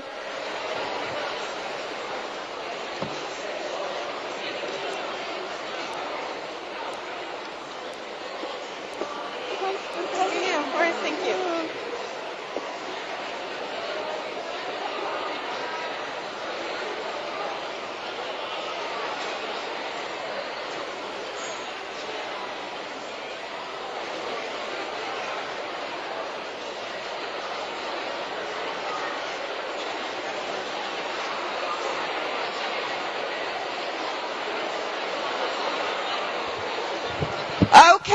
Okay, everyone.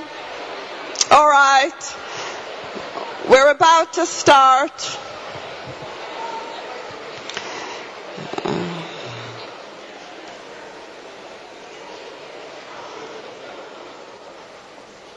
All right, Neil.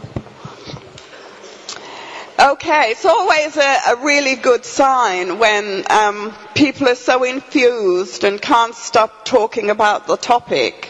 So in order to continue the morning, we have some outstanding panelists as well. And I'll take the opportunity to introduce them to you.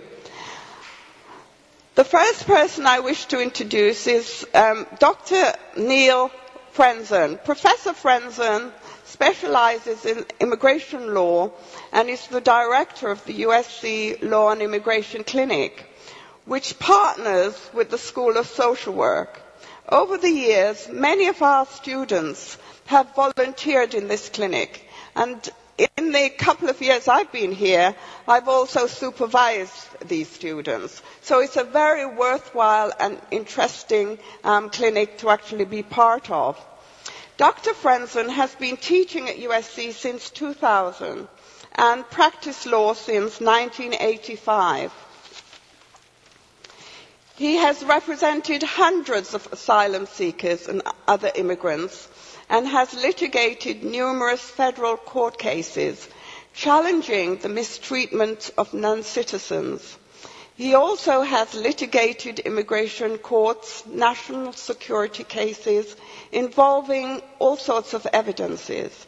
He has participated in human rights delegations on behalf of Amnesty International USA, the International Association of Democratic Lawyers, and other human rights organizations.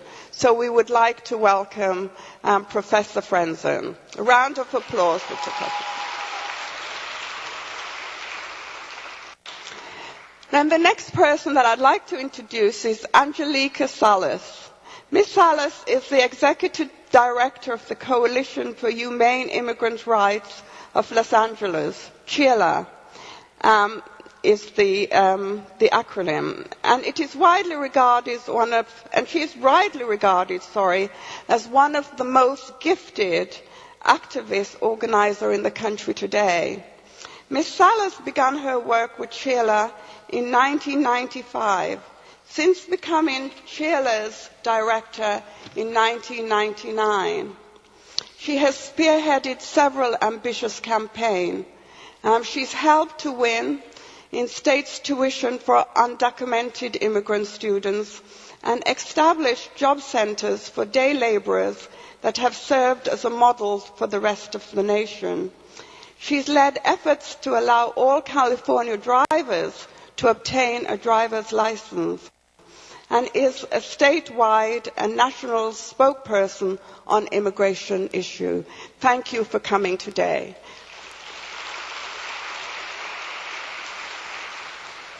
And last but not least is Dr. and Professor Ange-Marie Hancock.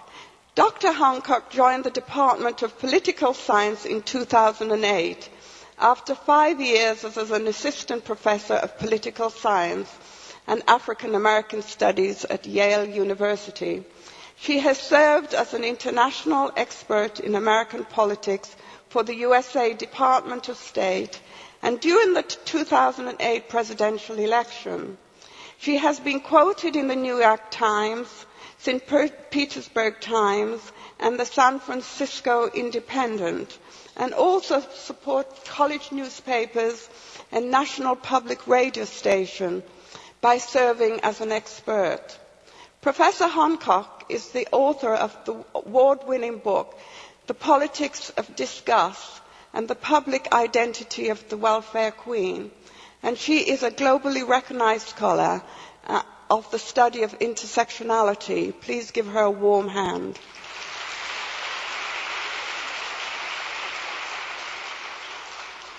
And what we'd like our panels to do is to speak for 5 minutes on the work they're currently doing in immigration and social justice, and then we'll open up the floor again for people to be able to participate by asking questions. Thank you.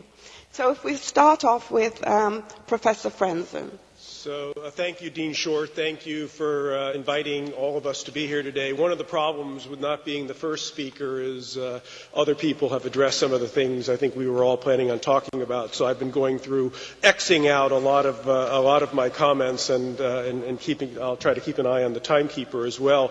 Let me also just give a quick thank you to Vimy Jaggi and Sarah Tynes and to Dean Short and Professor Fertig. Vimy and Sarah are volunteering in my clinical program at the law school during the current academic year. We're recruiting some new MSW students to come work in the clinic for the next year, and it was really Professor Fertig who introduced me to Dean Short some years ago that got this program up and running, so I appreciate it. So in regard to I want to talk a little bit about the Obama administration. I voted for President Obama. I'll probably vote for him again, but I am incredibly disappointed. I began my practice in Florida under the Reagan administration back in the early 1980s, and I thought immigration practices were bad at that time, and now I look back longingly at the Reagan administration days and President Reagan and the immigration policies. The Obama administration has done it's done some good things, but it's also done some really, really bad things. And I just want to talk about three particular areas. The Obama administration is deporting people at a faster rate than has happened perhaps in U.S. history. The Obama administration is deporting people at a faster rate than the Bush administration has during the 8 years of the Bush administration. The Obama administration is increasing the use of immigration detention facilities. In the past 3 years, Homeland Security has added 3 new detention centers in Los Angeles, 2 down in Orange County, rented space from the Orange County Sheriff's Department, and a new for-profit prison up in Adelanto, probably close to where Assemblyman Cedillo grew up, not quite to Barstow, but almost to Barstow, up the I-15, run by the GEO Group. Again, if you're looking for ways to invest money and make money, the for-profit prison industry is a growing industry in this country and in the world. And I say that as a joke, obviously, but it's true and it's profitable. And we have for-profit corporations that are advocating for greater use of detention in the immigration context. And unfortunately, the Obama administration, or at least the Department of Homeland Security, has gone down that path. We also have tremendously increased local law enforcement. I'm not talking about Arizona laws, the Alabama laws. I'm talking about things like Secure Communities Program, the so-called 287G cooperative agreements. Lots of people who come into contact with local law enforcement are checked by Immigration and Customs Enforcement and come on to the Homeland Security radar for purposes of commencement of removal proceedings, not because they've committed a crime, but because they've had some interaction with law enforcement. Not saying that if you're a crime victim, you should be fearful of going into an LA police, talking to a police officer in Los Angeles or walking into a police station, but that is the reality in the community. People are fearful of the police because of the the secure community programs and the so-called 287G agreements. The undocumented population is a major population in the United States. It's not a good thing. It's in no one's interest to have well, actually, I shouldn't say that. It is. Some people are perfectly content with having an undocumented population, having a shadow population, because people profit from that.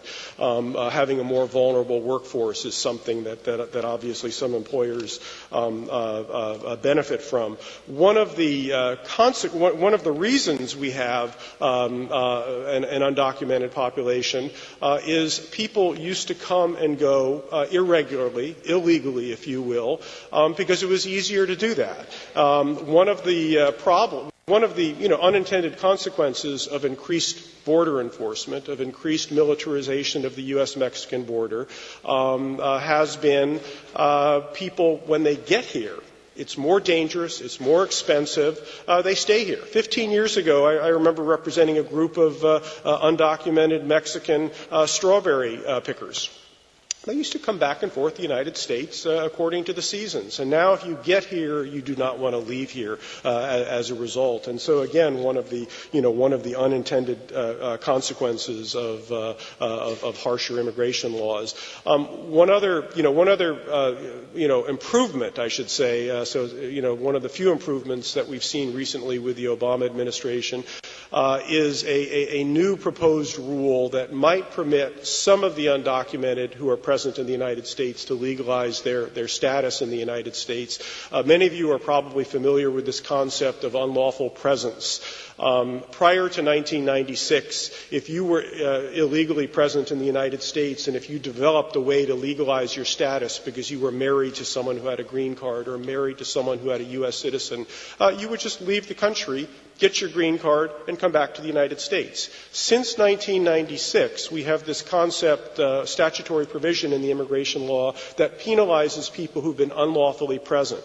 And so in a nutshell, if you have been present in the United States in an irregular, illegal capacity for more than a year, even if you have a way of legalizing your status, you have to live outside of the United States for a decade, for 10 years, before you can return to the United States because you're married to a U.S. citizen or because you have a U.S. citizen child who has petitioned to immigrate you.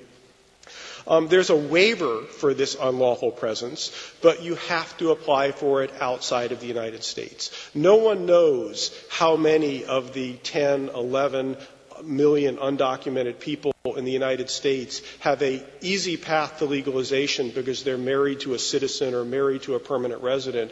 It's definitely hundreds of thousands. It's probably more than 1 million individuals who have an easy path to legalization, but they can't risk pursuing that path because they would have to leave the United States, apply for a discretionary waiver, and find out while they're outside of the United States whether or not they're going to benefit from that waiver. The Obama administration, just within the past month or so, has proposed a rule to allow people to apply for these unlawful presence waivers before they leave the United States.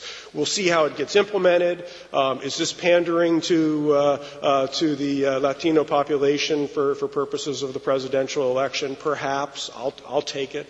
I'm happy to be at the receiving end of some pandering. Unfortunately, there's plenty of pandering that's going on in terms of the restrictionist community and the anti-immigrant community. I wanted to say a few words specifically about the Arizona law. Questions have come up, but if people want to talk about that, we can do that during the Q&A. Thank you.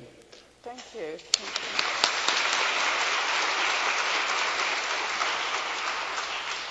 Good morning, everybody. My name is Angelica Salas with Chirla, and it's a real honor to sit on this panel with both of you, Ange-Marie and Niels, but especially with Niels, who was my boss. This is how I got my job, because this man was the chair of the board of Chirla for many, many years, and he's my mentor, and he's the person who really, one of the people who really has inspired me to fight and to do this kind of work. I accomplished one good thing as board chair, hiring Angelica. So it's really, it's just a person who I deeply respect, so it's just an honor to be here. So what do we do at CHIRLA? At CHIRLA, we basically say we educate, we organize, we advocate. We educate the immigrant community so that they know their rights, because they do have constitutional rights. They do fall under civil rights. They have rights. They have labor rights. But many times they are made to feel, and they are made, and they are excluded from those rights. So for those rights that they do have, that they fight for them, that they know their responsibilities, that they understand what the resources are in this community so that they can actually thrive. We talk about, we organize. There are so many individuals who live in isolation because what we have done with our immigration policies is created an underground society, a society that is set apart from the rest of our communities, that basically feels as part of their need to protect themselves, to basically obscure their presence in this city and in this country. And so many times people are going through many situations on their own and think that they are the only ones going through it.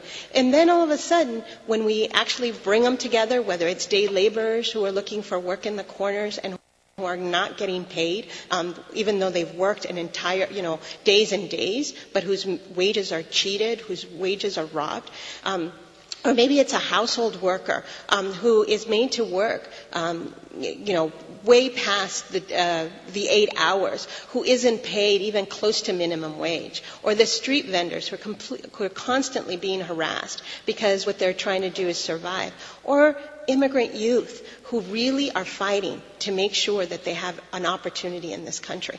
So in isolation, you feel you're the only one. But when you organize and you connect, you're like, wait a second, it's happening to you and it's happening to you too. There's something wrong here, and together we're going to fight. So for us, this is a core element of a core strategy of our work. And then we advocate, but we don't advocate for immigrants. We advocate with immigrants, because there's nobody else who can tell many of these elected officials what reality is than the immigrants who are going through it, or their friends and neighbors who love them deeply and who don't want them to continue living in this underground society and not protected like everybody else. And so what we do at CHIRLA is ensure that immigrants have a voice, that they fight for what they deserve. And I was asked to talk about what is the state of immigration, what's the state of immigrants right now. So I thought I'd share with you 3 quick stories of individuals that just recently had come to CHIRLA. The first one is Teresa. Teresa called us crying, frantic, because ICE had come to her house and had taken away her husband. They came to the house. She has temporary protected status, which is a legal status in this country. All her kids are U.S. citizens, and her husband's undocumented. ICE came to their house and took away a man who was so ill that he still had, and was undergoing dialysis because of his severe diabetes, with still a catheter stuck to his body. This man, without any kind of humanity, was taken and deported to Mexico without any sense, any understanding that if his life depended on having his treatment, and that in Mexico he could die. And so Teresa called us and she said, I am willing to do whatever it takes for my husband to come back. This is not right. It is not fair. What do I have to do? So what did we do with Teresa? We said, we are calling our congressman, we're getting you legal assistance, and we are talking to every single member of the administration around what has just happened. And that's exactly what this woman did. She talked to her congressman. She said, this is not right. This man from Pasadena needs to be here with his children. And it was a huge saga, but because she fought back, her husband spent Christmas with them. It's one of the cases where we're actually able to bring people back. I'll tell you the case of Isaura. Isaura Garcia came to our office because she was in the process of deportation. And she came with her boyfriend, very shy. We weren't sure exactly what was going on, and she said, I don't want to be deported. I have this little boy that I need to take care of.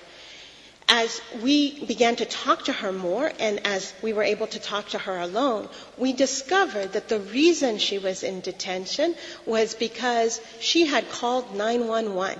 And she had called 911 because that boyfriend who had come with her was beating her up.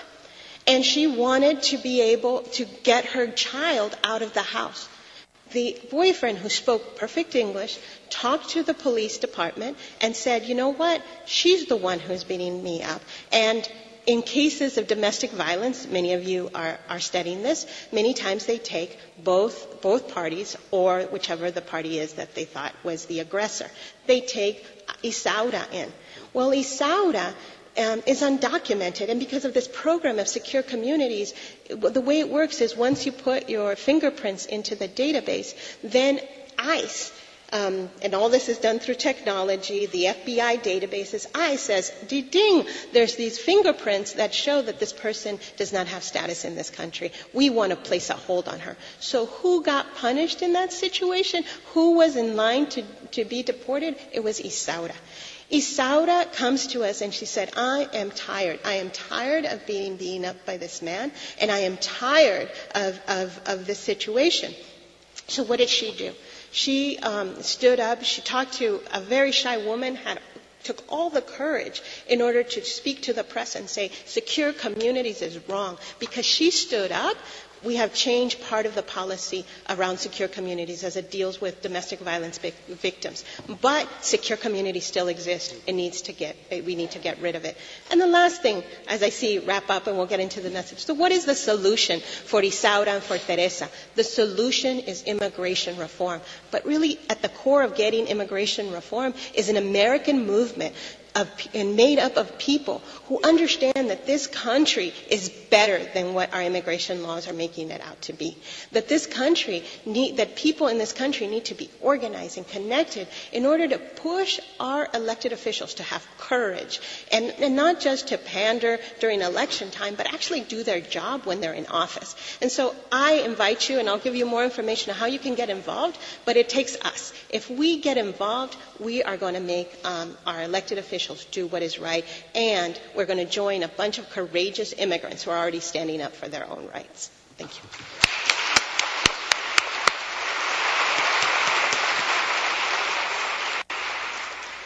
So I am probably the newest person to Los Angeles on this panel, and so I first want to say thank you for the invitation, and it's really wonderful to address All School Day. I also want to say to the folks online, hello, as well as buenos dias, ni hao, and bonjour, because I'm well aware that we all come from many different lands and speak many different languages. I can't go to what I want to say without saying that in the year that I've known Angelica, one of the things that I love best about her is she always talks about the wins. And I think for those of us who are studying social work, who are doing this work on a daily basis, we see so many losses. It's nice to hear that we also have wins on our side as well. And in this topic, we see so many losses. It's so nice to hear that at least, even though we don't have enough wins, we have some wins that sustain us and keep us going. And so I think that's really important, and I'm so glad that you're on this panel with us.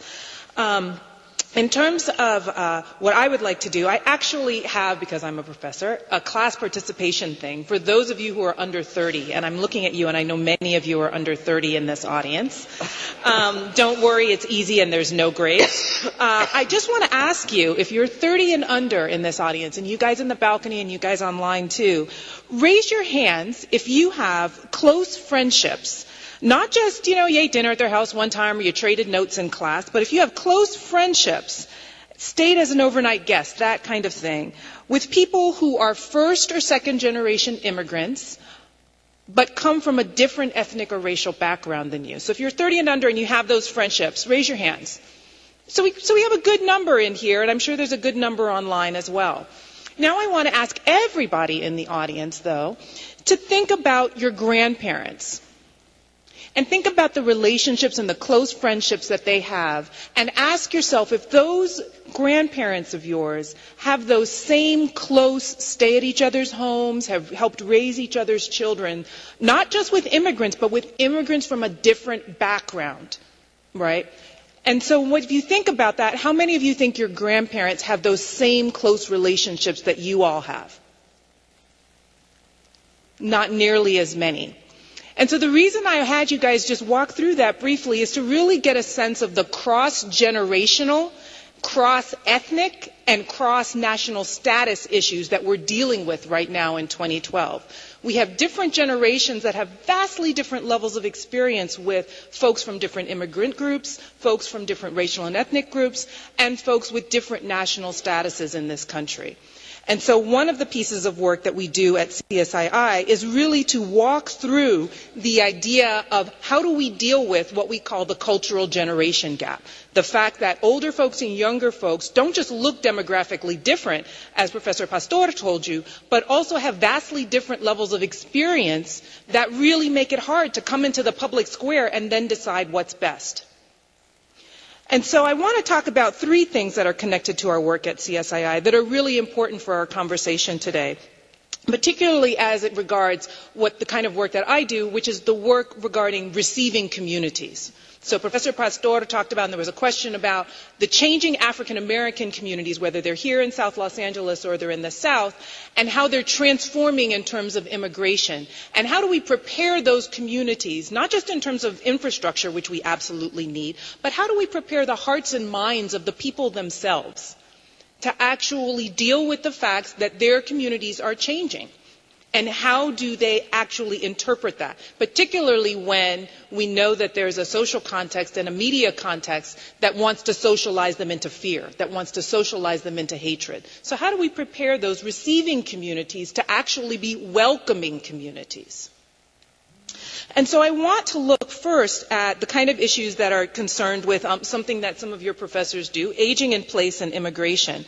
And first what we work on is the interdependence between those younger generations. And I just want to highlight one quick thing about the investment in K through 12 education that really does start to have resonance with some of the older populations that both Congressman Cedillo as well as Professor Pastor talked about.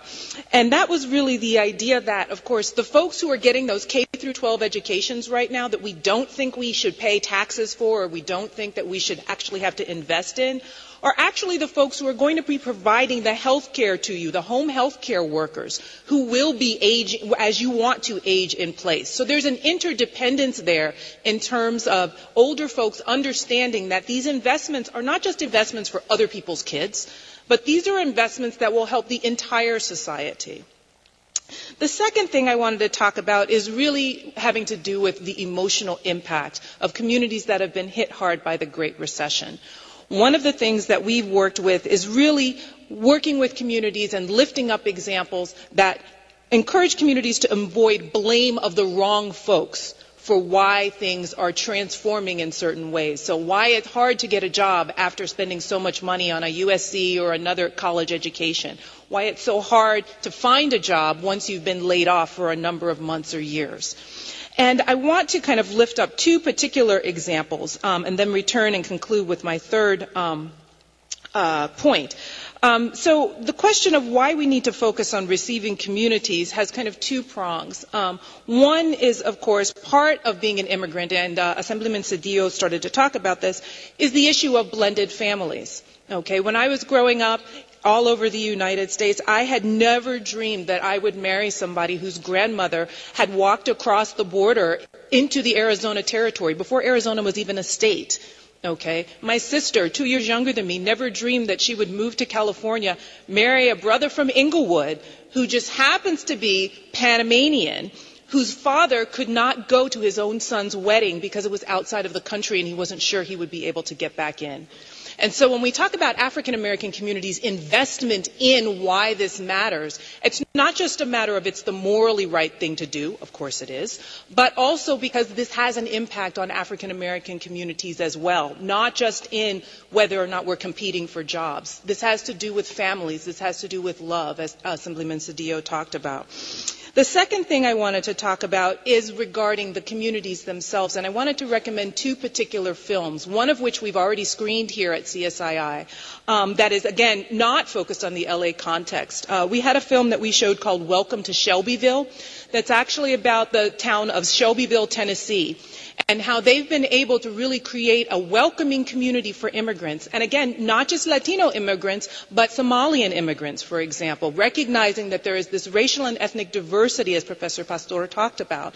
And so Welcome to Shelbyville is a documentary, but there's also a film right now that's been out, and the actor is actually nominated for an Oscar, because after all, this is still an industry town, right? And it's called A Better Life, and it's actually a fictional story, and if you've seen it, you know that the performance provided by Damian Bechir is just outstanding. And so I recommend those films to both faith communities and other places as a way to start the conversation about what it means to be a receiving community. It's not the end of the conversation, it's the start of the conversation. And so going back to the third thing that I wanted to kind of talk about, I really wanted to talk about how, in terms of census data, one thing that Professor Pastor didn't necessarily mention is the way in which immigration is actually transforming the African American community itself. So not only are we marrying, folks who are the children of immigrants, whether it's Afro-Latino or whether it's other kinds of partnerships, but in addition, immigration is transforming the African American community. So for example, in 2010, here in LA County, African Americans, people who check the box on the census as Black or African American, are also claiming sub-Saharan African and West Indian ancestry as well. Up to about almost 15% of the LA Black population does that. So when we think about, again, this idea of immigration is really the right thing to do, or supporting immigration reform or being welcoming is the right thing to do, it's not just the right thing to do so that we treat other folks as well. It's the right thing to do for our community as well, because even though it's hidden, right, our typical image of immigration is primarily Latino, or if we're in certain cities, primarily Asian American, right? There is still a significant West and East African as well as West Indian population that is transforming the Black community as well. And it's particularly transforming it around ways that have to be very much talked about in the Black community. The changing college age population in the Black community is increasingly second and third generation immigrant. What does that mean for populations of indigenous born African Americans who would like to go to college? So we really have to have those conversations, but have them in a very nuanced way. And hopefully some of the examples that we've provided are able to kind of point folks in the right direction. Right. Thank you. Thank you.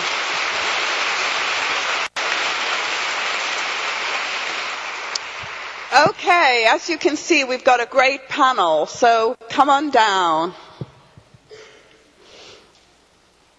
The people who didn't ask the questions before, come on down. Can I see somebody in the balcony? Yes? Please ask your question. Hi, my name is Lauren Johnson. I would like to know, with some people who are creating, a stir with the laws, including some people who are going so far to fight immigration, including saying that they want to abolish the 14th Amendment and change some things that are constitutionally set to help make things fair for people who were born in this country. How are you guys beginning to make changes in the legislation to kind of counteract even people attempting to do things that are as extreme as this to fight against immigrants moving into this country? Thank you. Okay. So I'll answer this. And specifically, let's use the example of the fight against the 14th Amendment, which actually is equal protection, and it's one of the most fundamental protections that we all have in the Constitution. And we actually had a Congressman Elton Gallegly from Ventura, who was the main proponent of this change. And went into Congress in 2010 as the Republicans took over the House of Representatives. That meant that two of the most anti-immigrant legislators, Elton Gallagly and Lamar Smith were heading the immigration subcommittee. That's why we can't move on immigration reform, because there's no way under the leadership of these two we're going to get in. They're going to move anything, because we actually need 218 votes from the House of Representatives to move that type of legislation. But what's the situation with Elton Gallagly? Number one, even within his own party, there was like, you know what, do you really want Latinos never ever to vote for Republicans again? Go ahead, move on this legislation. This was a real attempt, and there was a real counteracting internally within the Republican Party to stop that. Of course, they went for E-Verify and a whole bunch of other legislation that one by one we've been able to fend off. The latest was the child tax credit, which actually provides support for U.S. citizen children of tax-paying undocumented immigrants who file their taxes every year. And like everybody who files taxes, you file on April 15th and you get a certain amounts of credits. Well, that's, if you're a taxpayer, you're a taxpayer. Well, there was an attempt to go against that. So we fought against it, and we're about to win against it. I mean, win this fight. But it's one fight after another. And so the last thing to say about Elton Gallagly is he's going to retire. He's no longer going to be a member of Congress because of redistricting and because, there are folks who are getting more and more involved. Elton Gallagly, I'm so happy that he is no longer going to be a member of Congress, because he was a member of Congress who would ride on immigration vans and go out and look for people to find them and deport them. That's not the type of leadership we need, and I'm glad that he's been redistricted out. Yeah, thank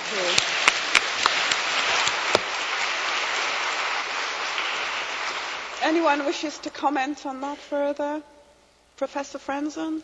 I mean, I would just say, the 14th Amendment and the one of its provisions that you were referencing basically says that persons born in the United States and subject to the jurisdiction of the United States are U.S. citizens. The 14th Amendment is a post-Civil War amendment. It was intended to clarify that freed, emancipated slaves would have U.S. citizenship.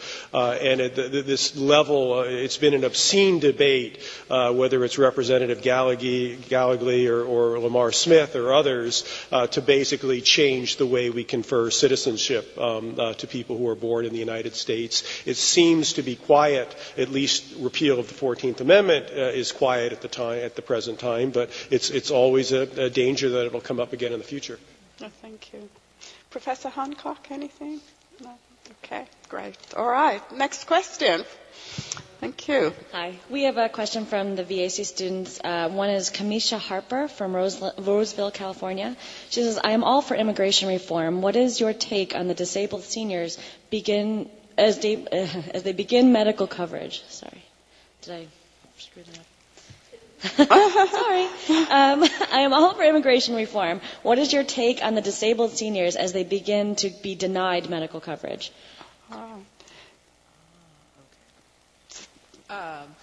Well, I think this is something that clearly has to be fixed in terms of what she's talking about is the idea that you can start to be denied medical coverage based on your immigration status, right? And so this is something that, for various reasons, it started with welfare reform in 1996 in the Contract with America, or On America, as I like to call it, and has kind of gone forward in all of these little tiny administrative rules, right? So Congress, in other words, passes a law, it has these generalities in it, and then in the actual implementation, there are ways in which both legal and illegal immigrants, the first part of welfare reform, for example, denied coverage to both legal and undocumented immigrants at the same time. And you see some of that playing out in the Republican politics. But her question is about what's the take. And the take is, of course, that's going to transform the ways in which public services are going to be needed at perhaps the worst particular time, given the limits of the state, given the limits of localities to actually provide health care services at this time. So hopefully it will get fixed, but again, it will take that kind of the same way that you saw that conflagration emerge with contraception just a couple weeks ago in a totally unrelated note. It will take that kind of pressure from the bottom up to say, no, this is not acceptable for these kinds of things to change. Yeah, thank you. Thank you. Anyone else? Well, I think this is where sometimes we are thinking about federal laws and how to impact them, and in many instances it's our pressure at the local level and at the state level that can actually protect us from the denials of such care. So right now there's the American Care Act. I mean, there's a whole discussion as to how it's going to be implemented. It's not just a discussion. I mean, there are ways that it's going to be implemented in the state of California. There are questions, however, about immigrants and how they're going to be covered, whether they're legal permanent residents or undocumented in a family of a U.S. citizen who actually gets health care through their employer or in other ways. So these are there is a whole host of health care providers as well as immigrant rights organizations talking about how to ensure that nobody is denied health insurance or health or access to care. Wonderful. Thank you very much. Any more questions? Yes, let's have a few, please. Okay, this one comes from Elda Mandy. She's in West LA. She says, who can better address the immigration issues, public, private, or nonprofit organizations? Yes. Yeah, I would say all of the above. Truthfully, it's not something that can be as evenly kind of parsed out in terms of it should only be a government problem, it can only be a nonprofit problem, it can only be a private solution. As Professor Pastor and Assemblyman Cedillo were saying earlier, and Angelica said as well, it takes a movement. And so it takes all of these to take different pieces of what is truly a huge, huge kind of concern and to bring the right folks together to the table to actually produce something that's humane, that actually builds out the right infrastructure, and then also has a long-term view for what our state and our nation actually end up needing. The only thing that I would add to that is, because I'm completely in agreement, is the faith community is really important in this fight. There is the Interfaith Coalition for Immigration Reform, one of the most, I would say, inspiring, innovative set of folks who span, who include the Catholics, the Lutherans, Southern Baptists, a Muslim, everybody together really saying this is what's necessary in order for our communities and our families to be whole. Thank you. Thank you. Okay, next person. Can you introduce yourself and ask your question? That'd yes, be great. My name is Max Molina, and my question is, earlier today we were talking a little bit more about the numbers and how the numbers tell the truth, and on that regard, there seems to be a smokescreen covering the truth. So my question is, how do we pick and choose how to get through that smokescreen to at least let some of the truth come out? Okay. So the way that I see it is it's so important for us to really build community, because you can turn on Fox or any of the other television, radio, etc., and they can spew a lot of lies.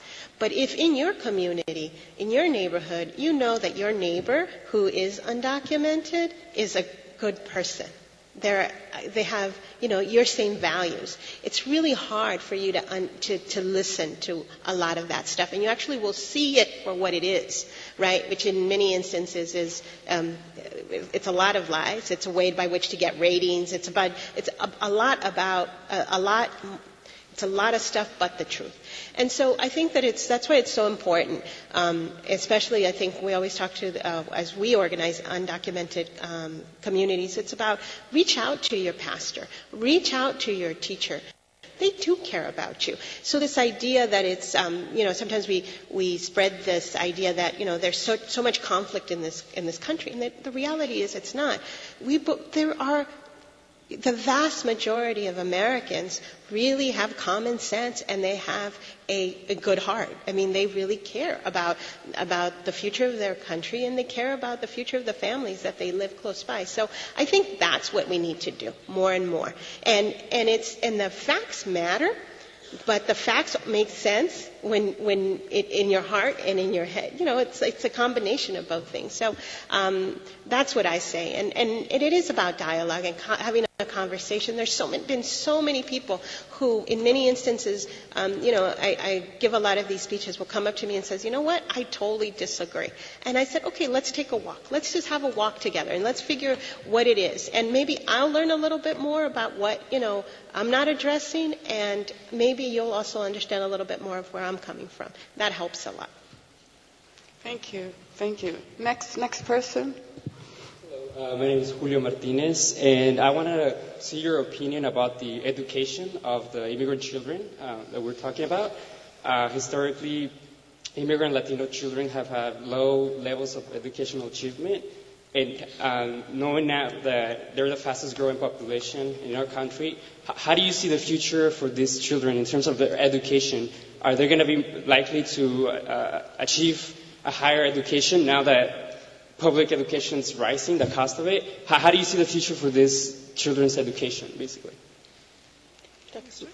Okay, so we actually do organizing of young people in the high schools. So there's 15 chapters, which is 15 different high schools. And we go in and we really have a lot of conversation with young people about continuing their education. For a long time it was like, what's the point of me, finishing high school even if I graduate, my parents aren't going to be able to afford college, and I don't have a Social Security number, so I can't even have access to aid.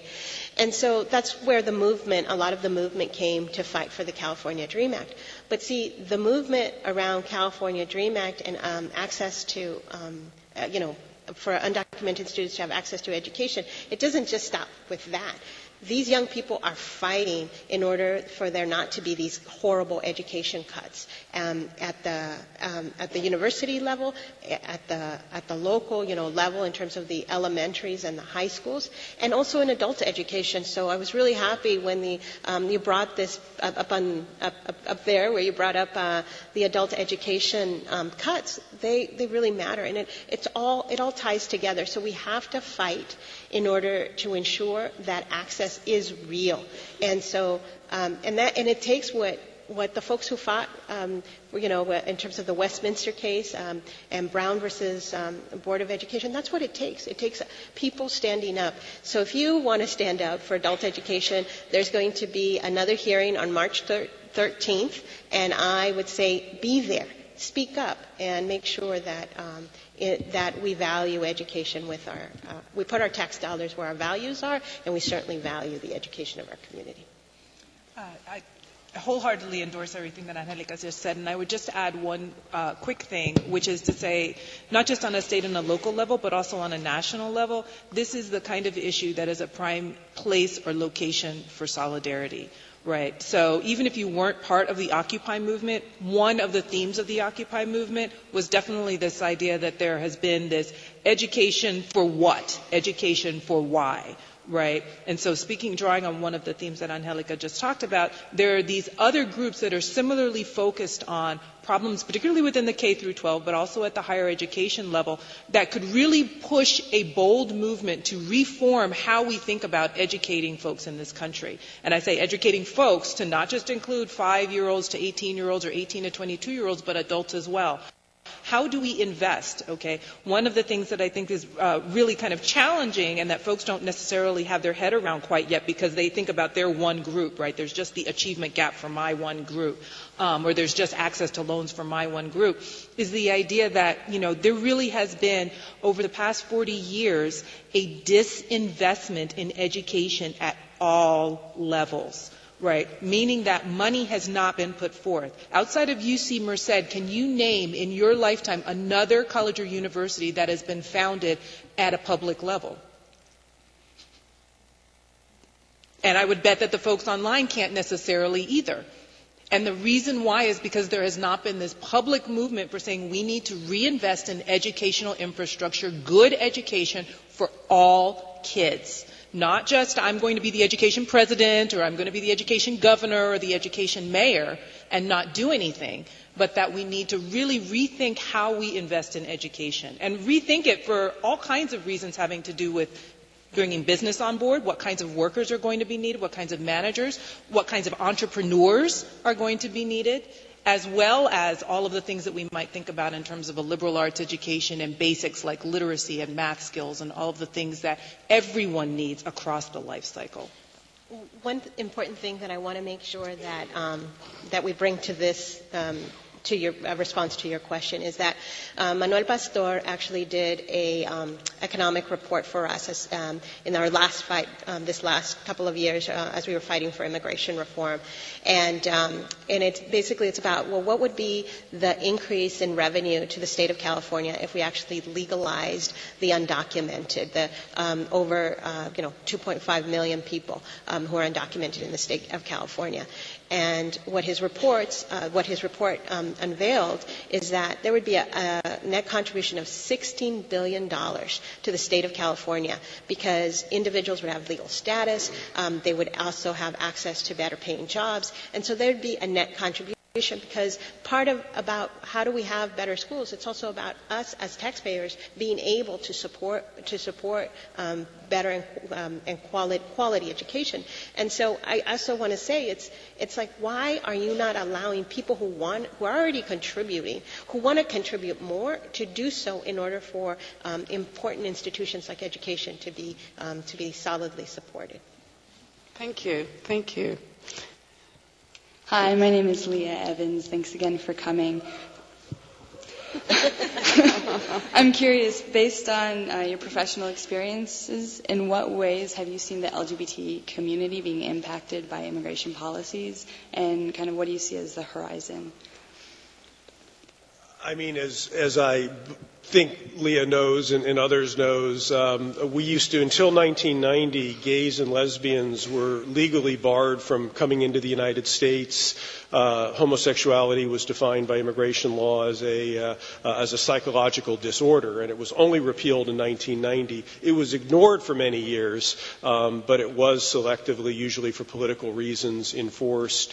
HIV, which obviously affects all communities, including the LGBT communities, was also a so-called ground of inadmissibility that prevented people from immigrating to the United States until relatively recently. The past, it's only the HIV has only been removed as a ground of inadmissibility, which keeps out communists and polygamists and mass murderers. We also kept out people who were HIV positive.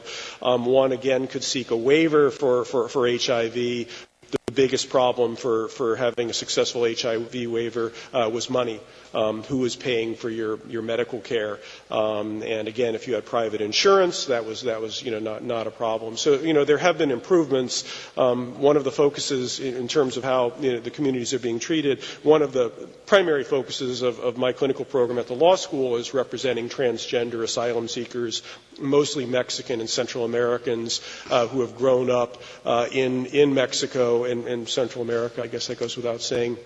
Who have been almost without exception subjected to extreme sexual abuse at the hands of male family members, grandfather, uncle, cousins, and also raped usually by police and soldiers. And so that is a basis for seeking asylum in the United States. Problems, one of the common problems is people who are transgender are at the margins. Undocumented transgender individuals are at the extreme margins of society in this country. A lot of our clients, again, who we focus on, are people who are supporting themselves through prostitution, and that just complicates, again, their ability to receive asylum, because in the end, asylum is a discretionary form of relief. And we, again, talking about ICE detention facilities, we have a special jail in Santa Ana, in the Santa Ana Civic Center, where ICE segregates transgender individuals who are under removal proceedings. Being segregated when you're in jail is a good thing. Don't get me wrong. You do not want to be in the general population. I don't want to be in the general population. But it is, there are all sorts of problems with strip searches, horrific verbal abuse by guards, prison guards who don't understand, what someone who is transgender is. All right. Oh, sorry. I was just going to say the other thing I'd like to add is the Uniting America's Families Act, which basically is to make sure that we include LGBT families in immigration reform, because in many instances you're not able to petition for your spouse or your children because of your sexual orientation. So there's been some changes. There's been some positive changes under the Obama administration, but not enough. And so we still need immigration reform, and the LGBT community has been amazingly supportive of our fight. Okay, thank you. I know we're coming to the end of our program, so we just have these two speakers, and then that will be it. Is it? Right, okay, those two speakers. Sorry, you were trying to speak to. Is it a short question you have? All right. Well, we want to keep it to a very short period. So, okay, you may ask a question, but just keep it short. Okay. Okay. Okay, this comes from Taj Artis from Decatur, Illinois, and he says, this question is for Professor Frenzen. Why do you think the Obama admin has increased the number of deportations since the president has taken office? What is the rationale for these actions? I think it's political, and we were talking about welfare reform. There were major rewrites, harsh rewrites of the immigration, welfare, criminal laws in 1996. It was Bill Clinton who was president. He was trying to out-Republican the Republicans. This is what President Obama, I think, was doing during his first 2 terms in office, when he thought not moving to the center, as Assemblyman Cedillo and Professor Pastor were talking about, but moving to the right. And that's what Obama did, and it backfired it backfired in the midterm elections, and let's hope it doesn't backfire in the current presidential elections. I'm a first-generation American, so I'm definitely interested in this issue of immigration. I'm also very interested in the issue of class. Can you maybe tie the intersectability of the two, how this affects, the slipping of the middle class, poverty? That's it. Well, it begins when why can't people come in with visas? It's because an assessment as to whether you're going to come in, even to be reunited with family, they first look at what your bank account looks like. Do you have property? All sorts of things that are all related to your income status. And so there's a lot of people who come with visas from Mexico. Right? They come every single day. They come as tourists. And, why? Because they are the upper echelons of Mexican society. So there's visas for the wealthy and not visas for people who are, and I would say working class, not even just poor, working class, middle income class. They just don't get those visas. And there is a very specific denial based on economic class. The only thing I would add is that the other part of it that has to do with class has to do with the cost of legalization. It is very expensive if you would like to naturalize and become a citizen. There are a number of fees, so that the folks who are able to pay those fees or able to be smart enough to contact a Chirla or someplace that knows about how to subsidize that in some way, shape, or form are the folks who tend to naturalize into citizenship, as opposed to folks who are undocumented, who are not aware of their rights, who are not aware of some of the opportunities. They're not enough opportunities, and we need to change the laws. But until the laws get changed, there are a number of resources that if we don't share those with members of the undocumented population, they cannot literally afford to, even if they wanted to, naturalize. Okay. Well, thank you. Hi. I have a question. Yeah, I know you do. No worries. Okay. Sean Jones. I wanted to, on the local level, since tension against the recent community it stems from the perception of immigrants taking away resources. What can social workers do to change this perception? Good question. I think there are a couple of things that really can do. I think one of the reasons why we had this all-school day, that they came up with this idea, was to better prepare social workers for those kinds of changes.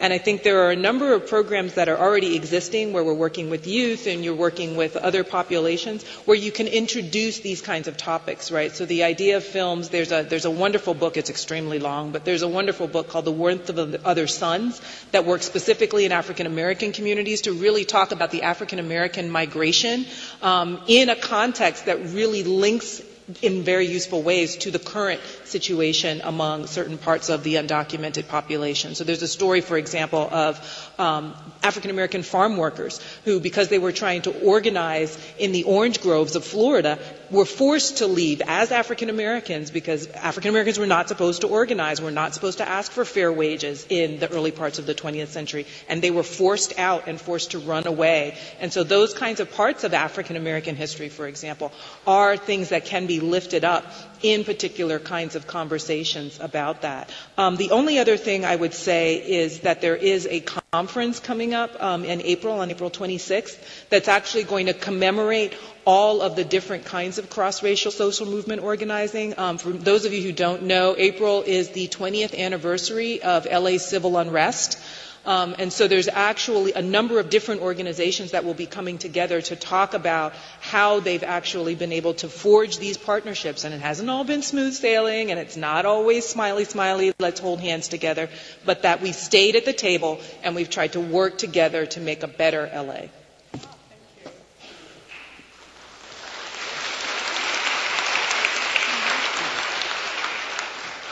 Hi, I'm sorry? Yes. My question is from Dr. Hancock.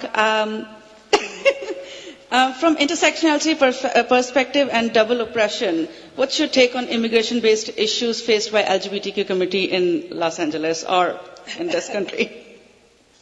I'm sorry, so you're asking me in terms of an intersectionality perspective. I think the idea from an intersectionality perspective, and for those of you who don't know, intersectionality just simply says that we need to look at categories like race and gender and sexuality together rather than looking at them as separate silos, because none of us are just our gender. We're not just female on Monday, Wednesday, Friday, for example.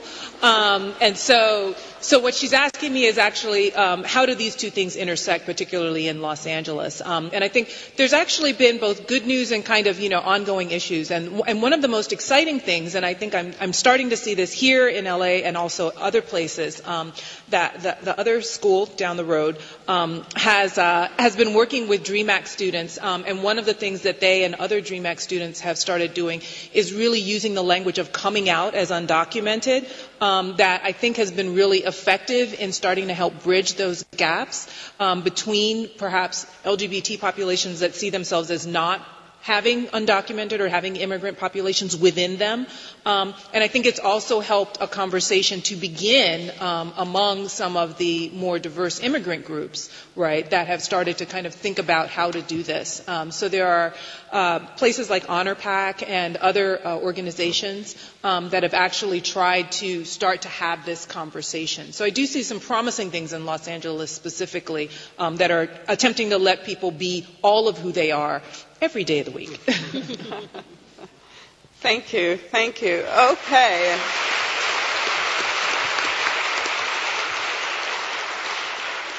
Great. I'd like to thank everybody on the panel for their wonderful speeches and also for letting us understand more about some of the practical issues of immigration and what people see in their everyday lives. Sometimes we are quite closeted as social workers and we don't sometimes think outside the box, but there's many people who are struggling just to survive, and I think that it's good to sort of have people politically on the ground who are looking out for those people because they are vulnerable in our society, and to have people who care enough to want to change policy, care enough to want to do something practically to help them is tremendous. And they're not social workers, but they are social workers. So, that's why our feeling today should go out to them and thank them again for all their hard work.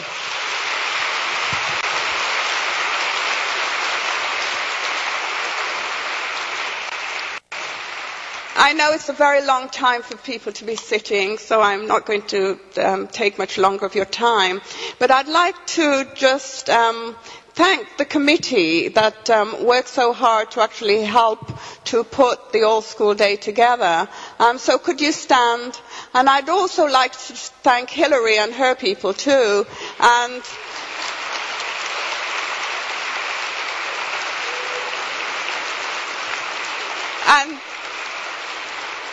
And special thanks to my assistant, Susan, because she does all the work in a way. And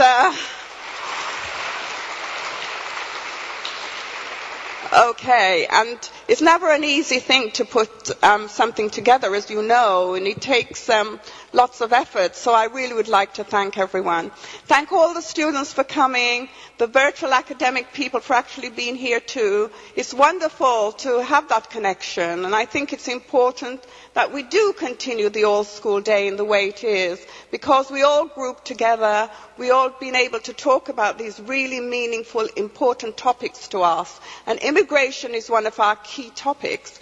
I'll just say, some of the people that I asked to speak, before I asked the people to actually speak, that were here today, found the subject a bit difficult to actually speak on because it was election year. So we must give an extra thanks to those people who came and felt so motivated to actually talk. Thank you.